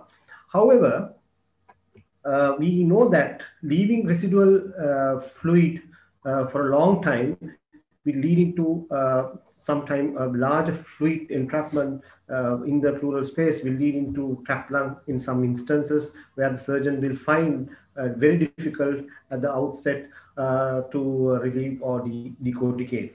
So in this context, always that question is posed, whether we are going to, the moment we are diagnosing this large effusion with TB, whether we are going to drain completely. So what we feel is, yes, it is always better once the diagnosis is confirmed, especially if you are having histological diagnosis. I think it is always better to drain as much as you can, and hoping that antituberculous treatment will give the rest of the inflammatory process will be, or infective process will be controlled. So there are no studies or evidence to prove that. However, if it is a mild effusion, yes, you don't have to do that, because any instrumentation will cause further underlying lung parenchymal damage, where we know that there is some there are evidence to suggest that underlying lung parenchymal involvement with TB, in addition to the TB pleural infection. So there is no straight answer to tell that the complete drainage is the answer, but however, it can be utilized as an option.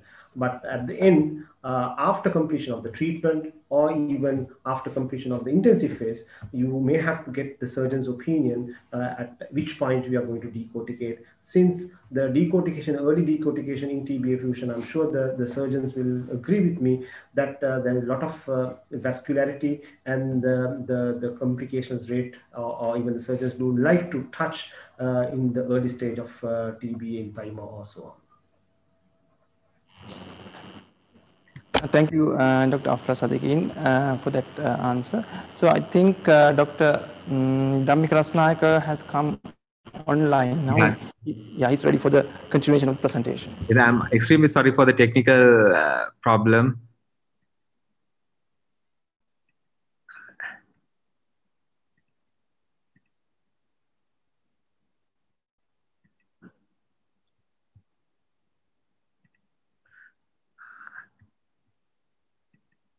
So I'm extremely sorry for the technical problem. And here, this is, I was describing, this is a patient who had malignant adenocarcinoma.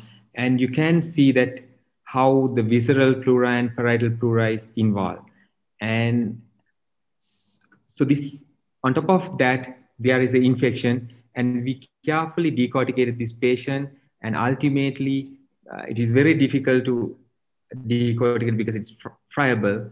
And we did extensive pleurectomy to relieve the chest wall, and ultimately make a thoracostomy and left the patient for about few weeks to treat the infection. once we treat the infection, what we did was I put a omental flap with a rectus abdominis flap. So this is how we can manage this kind of malignant entrapped lung associated with infection. Then I will go through another topic, that is hypothermic chemoperfusion. This is one of the latest method to manage malignant pleural effusion. What they do is they decorticate surgically, and after that, they perfuse hypothermic platinum-based chemotherapeutic agent into the pleural cavity for few hours to kill the residual malignant cells. And by that mean, it is successfully manage these patients, and they can increase the median survival time and disease-free survival time. So this is a meta-analysis of 5 articles, and it shows there's significant improvement of median survival and disease-free survival. This is the instrument used for hypothermic chemoperfusion. Your operated patient is connected to this machine with a tube while the patient is under general anesthetics, and you perfuse the hypothermic chemotherapeutic agent into the pleural cavity.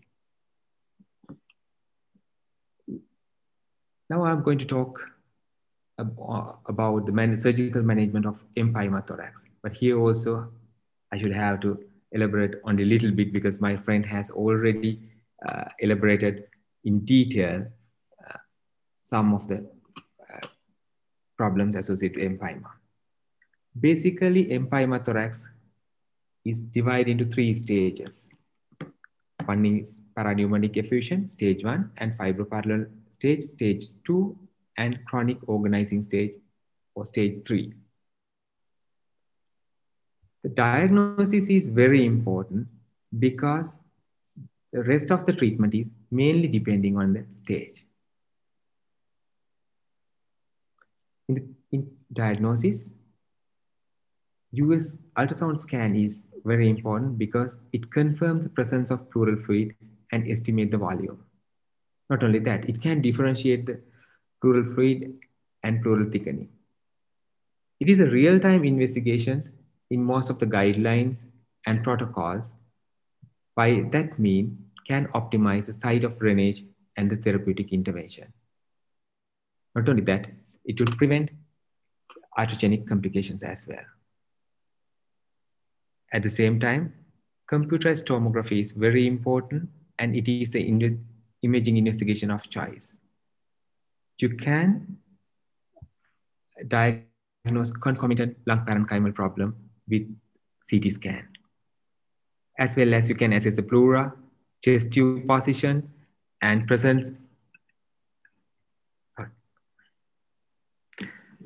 and the presence of endobronchial lesions as well.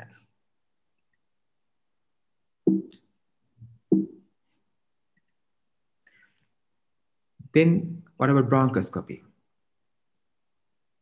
It is important to find obstructive lesions which predispose to the empyema.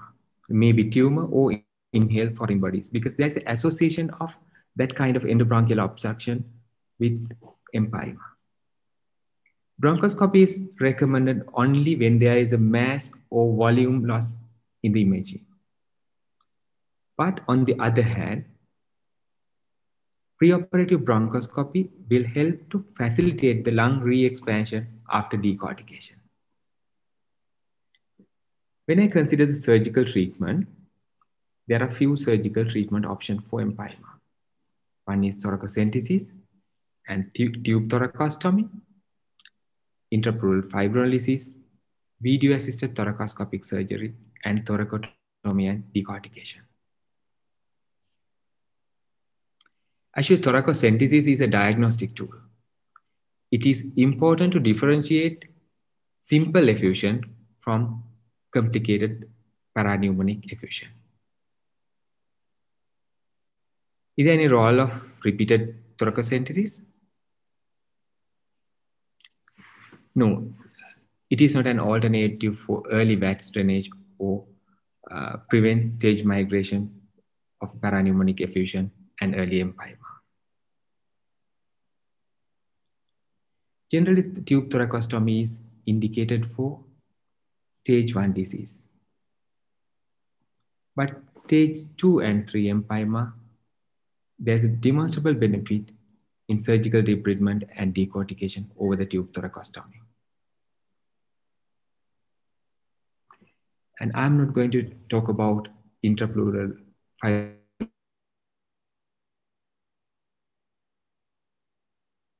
which has already presented in detail about intrapleural fibrinolysis.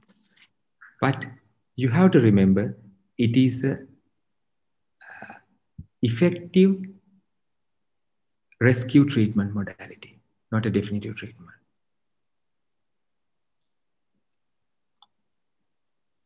What is video-assisted thoracoscopic surgery for empyema? This is a video-assisted thoracoscopic photograph of empyema. You can see there's a pleural fluid collection, and this is parietal pleura, and there's significant amount of purulent pleural debris. Our main aim of treatment is debride the pleural cavity and achieve the lung re-expansion. In the debridement of pleural cavity include drainage of all the fluid and breaking of all loculation and removal of all the pleural exudate. And finally, you have to peel off all the pleural field over the visceral pleura and remove the cortex to let the lung to re-expand.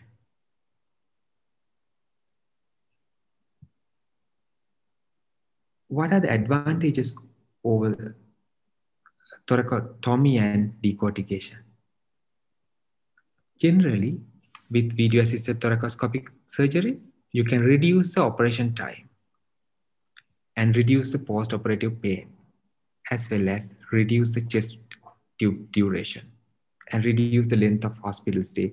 And it is basically cosmetic as well.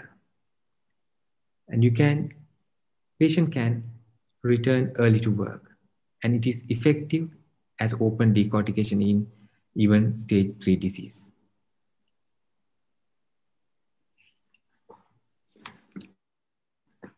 When you should refer to a surgeon, actually it is individualized and subjective. If your conservative method of management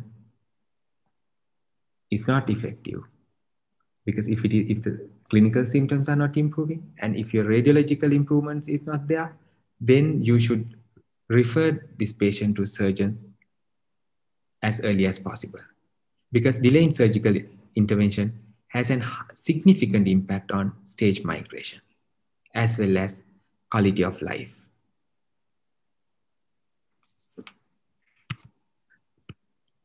Currently, thoracotomy for empyema has a very limited use. Nowadays, we do thoracotomy for chronic empyema with significant lung destruction. It includes TB pleural disease and TB empyema and empyema associated with aspergilloma, particularly ruptured aspergilloma. Then what we do is we have to thoroughly debride the pleura and we have to peel off the unhealthy lung carefully, and ultimately it will end up with significant number of bronchopleural fistulas in TB effusion and TB empyema as well as empyema associated aspergilloma. So this is one of my patients who had empyema associated with ruptured aspergilloma, and this is your fungal ball. And ultimately, what we did was we just peel off this pleural layer and let the lung expand as much as possible. And still there was a significant gap in the pleura. So we covered this gap with omentum and rectus abdominis muscle, because omentum is a very good vascularized pedicle to cover this kind of thing, because it has high immune cells and high blood supply. It will help to heal these kind of cavities very quickly. It is same for the TB empyema associated with multiple bronchopleural fistulas and cavities. We can easily pack those cavities with omentum. In summary, pleural disease should be managed in multidisciplinary approach. Oncothorax and infected oncothorax should be managed by a surgeon. Stage 2 and 3 empyemas can be managed successfully with VATS. Early surgical referral is vital to maintain quality of life and early recovery. TB empyemas and empyema associated with aspergillosis can treat effectively by the surgical means. Thank you very much.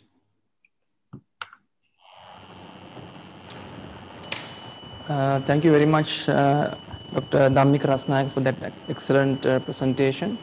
Actually, we are grateful to you, your colleagues, and you always help us when we are in trouble. So thank you again for that excellent presentation. So with that, we have come to the end of all 4 lectures. And so we have some time to allow a few questions. So I will ask questions depending on the time available. So I have a question on pneumothorax. I think this is to Dr. Kerry Leong. Is there any guidance on management of iatrogenic pneumothorax, drain or not to drain? Do we have any evidence to support use of autologous blood patch in management of unresolving pneumothorax? There are 2 questions. Okay, I think I'll take the iatrogenic pneumothorax first. So once again, looking at the various guidelines and also our own practice in our center, if the pneumothorax is small and the patient is asymptomatic, then we will leave it, we will observe. Or if the patient is symptomatic, then we will opt for a small bore chest drain. And I assume these iatrogenic pneumothoraces are most likely post transthoracic needle aspiration biopsy pneumothoraces, which are very commonly seen in our hospital setting. And the second question about autologous blood patch. So there is one study which I showed very briefly just now from the Annals of Thoracic Surgery in 2012. Essentially, this study looked at secondary pneumothoraces in patients with COPD. And they looked at 0.5, 1 ml, and 2 ml per kg of blood patch compared with saline. And they found that blood patch was efficacious, and the optimal dosage or the amount is actually 1 ml per kg. Thank you. This question is to Professor Rahman. Again, there are 2 questions. What is your view with regards to the size of the chest drain to be used in the management of infective pleural effusion? Number 2, indications of pleural disease apart from malignant pleural effusions. So thank you very much indeed. 2 very good questions. I think the data I presented on malignant effusion should be taken only as malignant effusion. And in this area, I have to agree with my colleague Dhammika and his surgical colleagues. A large bore tube is definitely better in that situation. For pleural infection, we have retrospective data that suggests a small bore tube, 12, 14 French, is just as good as a first treatment option in pleural infection. So there is really no strong evidence to suggest that if you have failed a small bore tube, you should upgrade to a large bore tube. In my view, if medical management has failed with a small bore tube, then you should move on to the next option, be that surgery or TPA DNAs. That's very straightforward. What was the second question, sorry? complications of pleural disease apart from malignant pleural effusions? Yes. Yeah, so I'm so sorry. I have a bad memory today. Excellent question. I think this is challenging. For malignant effusion, the data is very strong on pleurodesis. That's very straightforward.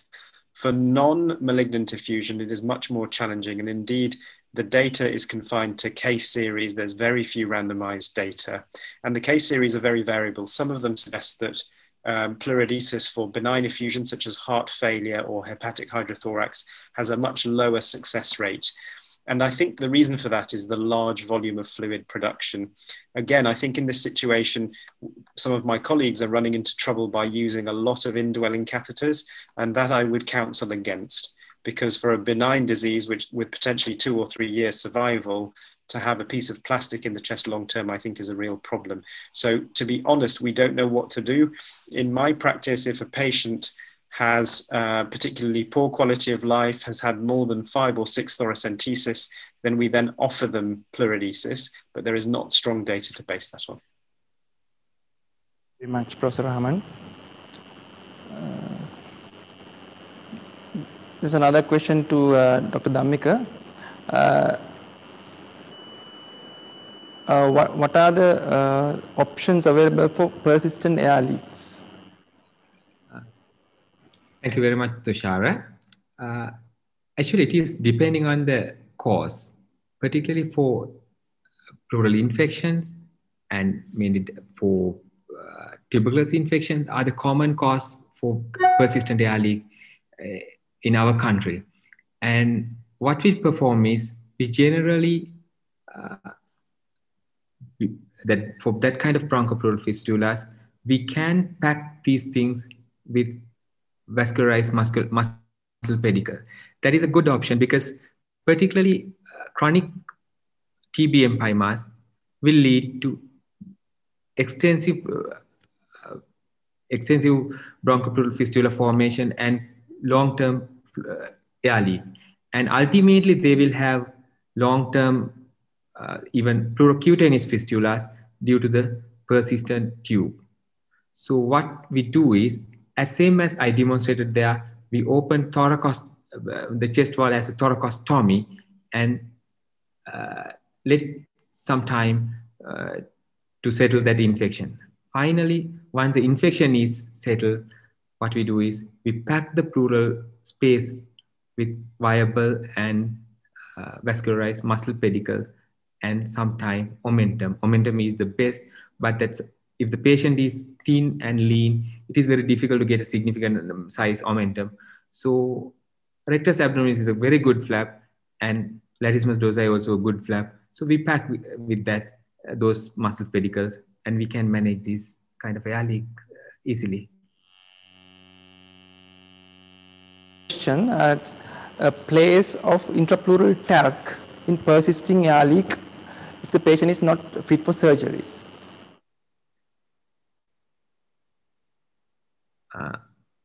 Basically, if the lung is not expandable, you can't use talc because that talc is to adhere the pleura together. But if most of the time, this kind of air leaks are mainly due to the pleural separation and persistent bronchopleural fistula, and those lungs are collapsed. So they need kind of decortication to re-expand the lung, and then following that, we should do pleurodesis. For that kind of patient, what we generally do is, if you can't anesthetize this patient, we do under local anesthetics, we do some kind of procedures under local anesthetics. We can perform it, and sometimes even with sedatives and local anesthetics, we do flaps and just do the bronchopleural fistula correction. Right. Thank you, Dhammika. So I think because of the time constraints, we have to stop the question and answer session. So before concluding the session, I would like to invite Dr. Damit Nandadeva, the Joint Secretary of the Sri Lanka College of Pulmonologists of Sri Lanka, to give the concluding remarks. Right. Thank you very much, Dr. Tushara Galabete. Good evening. I'd first like to thank the Sri Lanka College of Pulmonology and the Kandy Society of Medicine, especially Dr. Nandika Harishchandra and Dr. Dishant Madagada, the respective presidents, for organizing this wonderful session on pleural diseases. And in fact, the lectures chosen and the eminent panel of speakers invited gave rise to a very, very interesting session for all of us, I think. A big thank you to the expert panel of speakers, Dr. Afla Sadikin, Dr. Carrie Leong from Singapore, Professor Najib Rahman, no stranger to the academic activities of the Sri Lanka College of Pulmonology, and of course our good friend Dr. Dhammika Ratnayaka, who, as Dr. Tushara said, helps us out on numerous occasions. So to summarize the lectures, Dr. Afla Sadikin initially spoke about the approach to unilateral pleural effusion. And he went on to elaborate about the physiology and the pathophysiology of unilateral pleural effusion, and then stressed the importance of especially clinical assessment, which is to be followed by targeted investigation for diagnosis. He went on to describe with evidence the utility of pleural imaging, especially pleural ultrasound, then followed by pleural fluid analysis, the importance of adenosine deaminase and cytology, and finally, the value of histology and how to obtain samples for histology as well. He complemented all of this with available evidence as well. And finally, in his lecture, it was an eye-opener to me as well to see in one study that there was such a high percentage of unilateral pleural effusions having more than one etiology. So I think this may be something that we need to look into more in Sri Lanka as well. And I agree with him. It will probably optimize if we look into it. Then Dr. Carrie Leong went on to give a very interesting talk on pneumothorax. She updated us with the latest evidence, actually. And it was interesting to note that perhaps, especially with regards to pneumothorax, we may be in for a new guideline. And the evidence she presented suggested that it may be safe to observe some selected patients with spontaneous pneumothorax rather than intervene. And also that we should be guided more by symptoms rather than the size of the pneumothorax. She also went on to describe the effective treatment of pneumothorax with ambulatory valve-based devices as well. So I'm sure this new evidence will be included in the upcoming guidelines. Of course, with relevance to us in Sri Lanka, we must also always remember that the ability for patients to reach medical care and the community support available is also of utmost importance when we consider these new treatments. And Professor Najib Rahman, a world-renowned authority on pleural diseases, as we saw with most of the majority of the studies that were presented by the speakers, we saw his name as the principal investigator. He went on to describe in detail the current evidence for management of malignant pleural effusion and also pleural infections to complement the previous speaker's lectures. So we learned that we learned about the optimal way of performing pleurodesis, the tubes to be used, and that talc slurry, which we can do at the bedside, is as effective as talc prudraj. And he also went on to describe the advantages and disadvantages of indwelling pleural catheters.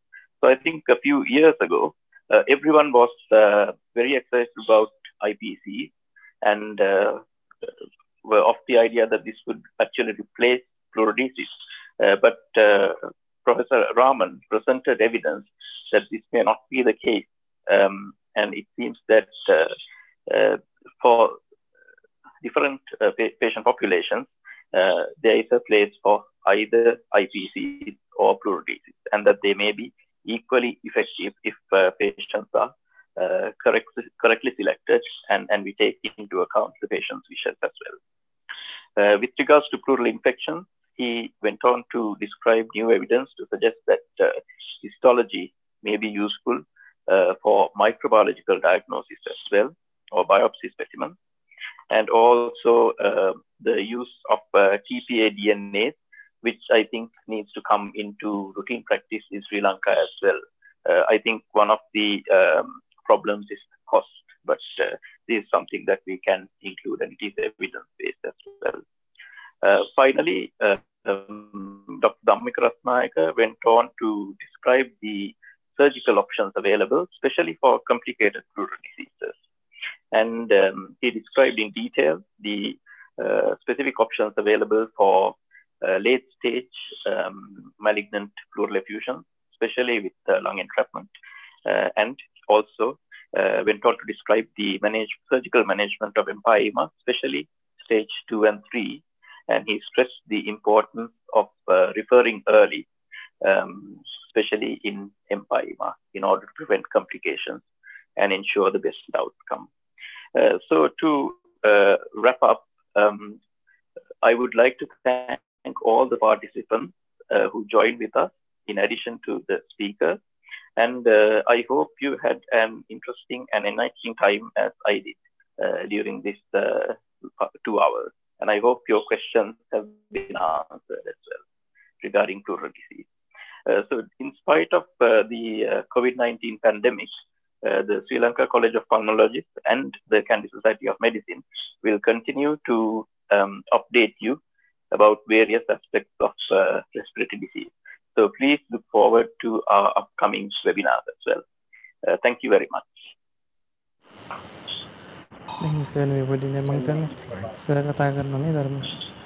Thank you. That brings to the end of our meeting.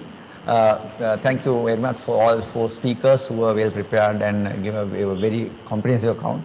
But please stay online. Our President of Kandy Society of Medicine, Dr. Madagedara, and our President, Dr. Nandika Harishchandra, want to have a few words with you. Dear friends, thank you very much being our resource persons today and helping us to conduct this webinar on pleural diseases. As we are continuing this, we had an ILD webinar and we are going on the various other topics. And Professor Rajman, thank you very much being with us today, and Dr. Kandy from Singapore, Dhammika, Dr. Afla, and then finally the Damit nicely wrap up the whole lectures. I think on behalf of the Kandy Society, I am the current president and at the same time I'm the scientific chair of Sri Lanka College of Pulmonologists. Thank you very much, all of you, helping us to conduct today programs. And we expect your support in future as well. Thank you very much again. Thanks. Harishchandra. Good evening, and thank you very much, Professor Raman and Dr. Carrie Leon, to joining us on behalf of Sri Lanka College of Pulmonologists. I would like to thank all of you. And from our local speakers, Dr. Afla Sadikin and Dr. Dhammika Ratnayaka, thanks for participating and giving us these interesting talks, because it's very fruitful. And thank you very much. I think Professor Naj is having another meeting at, I think it's already started. So thank you very much. Yes. So we'll see you soon. I think probably next year, we'd like to, actually Dr. Sadikin, your co-panelist, is going to be the president next year. So definitely he's waiting for you. So thank you very much. It's a pleasure. Thank you for inviting me. It's a real honor. Thank you. Thank you. Thank you very much. Thanks. Thank you. Thank you. Thank you very much. Bye-bye. Bye-bye. Thank you very much. Thank you. Thank you. Bye. Bye.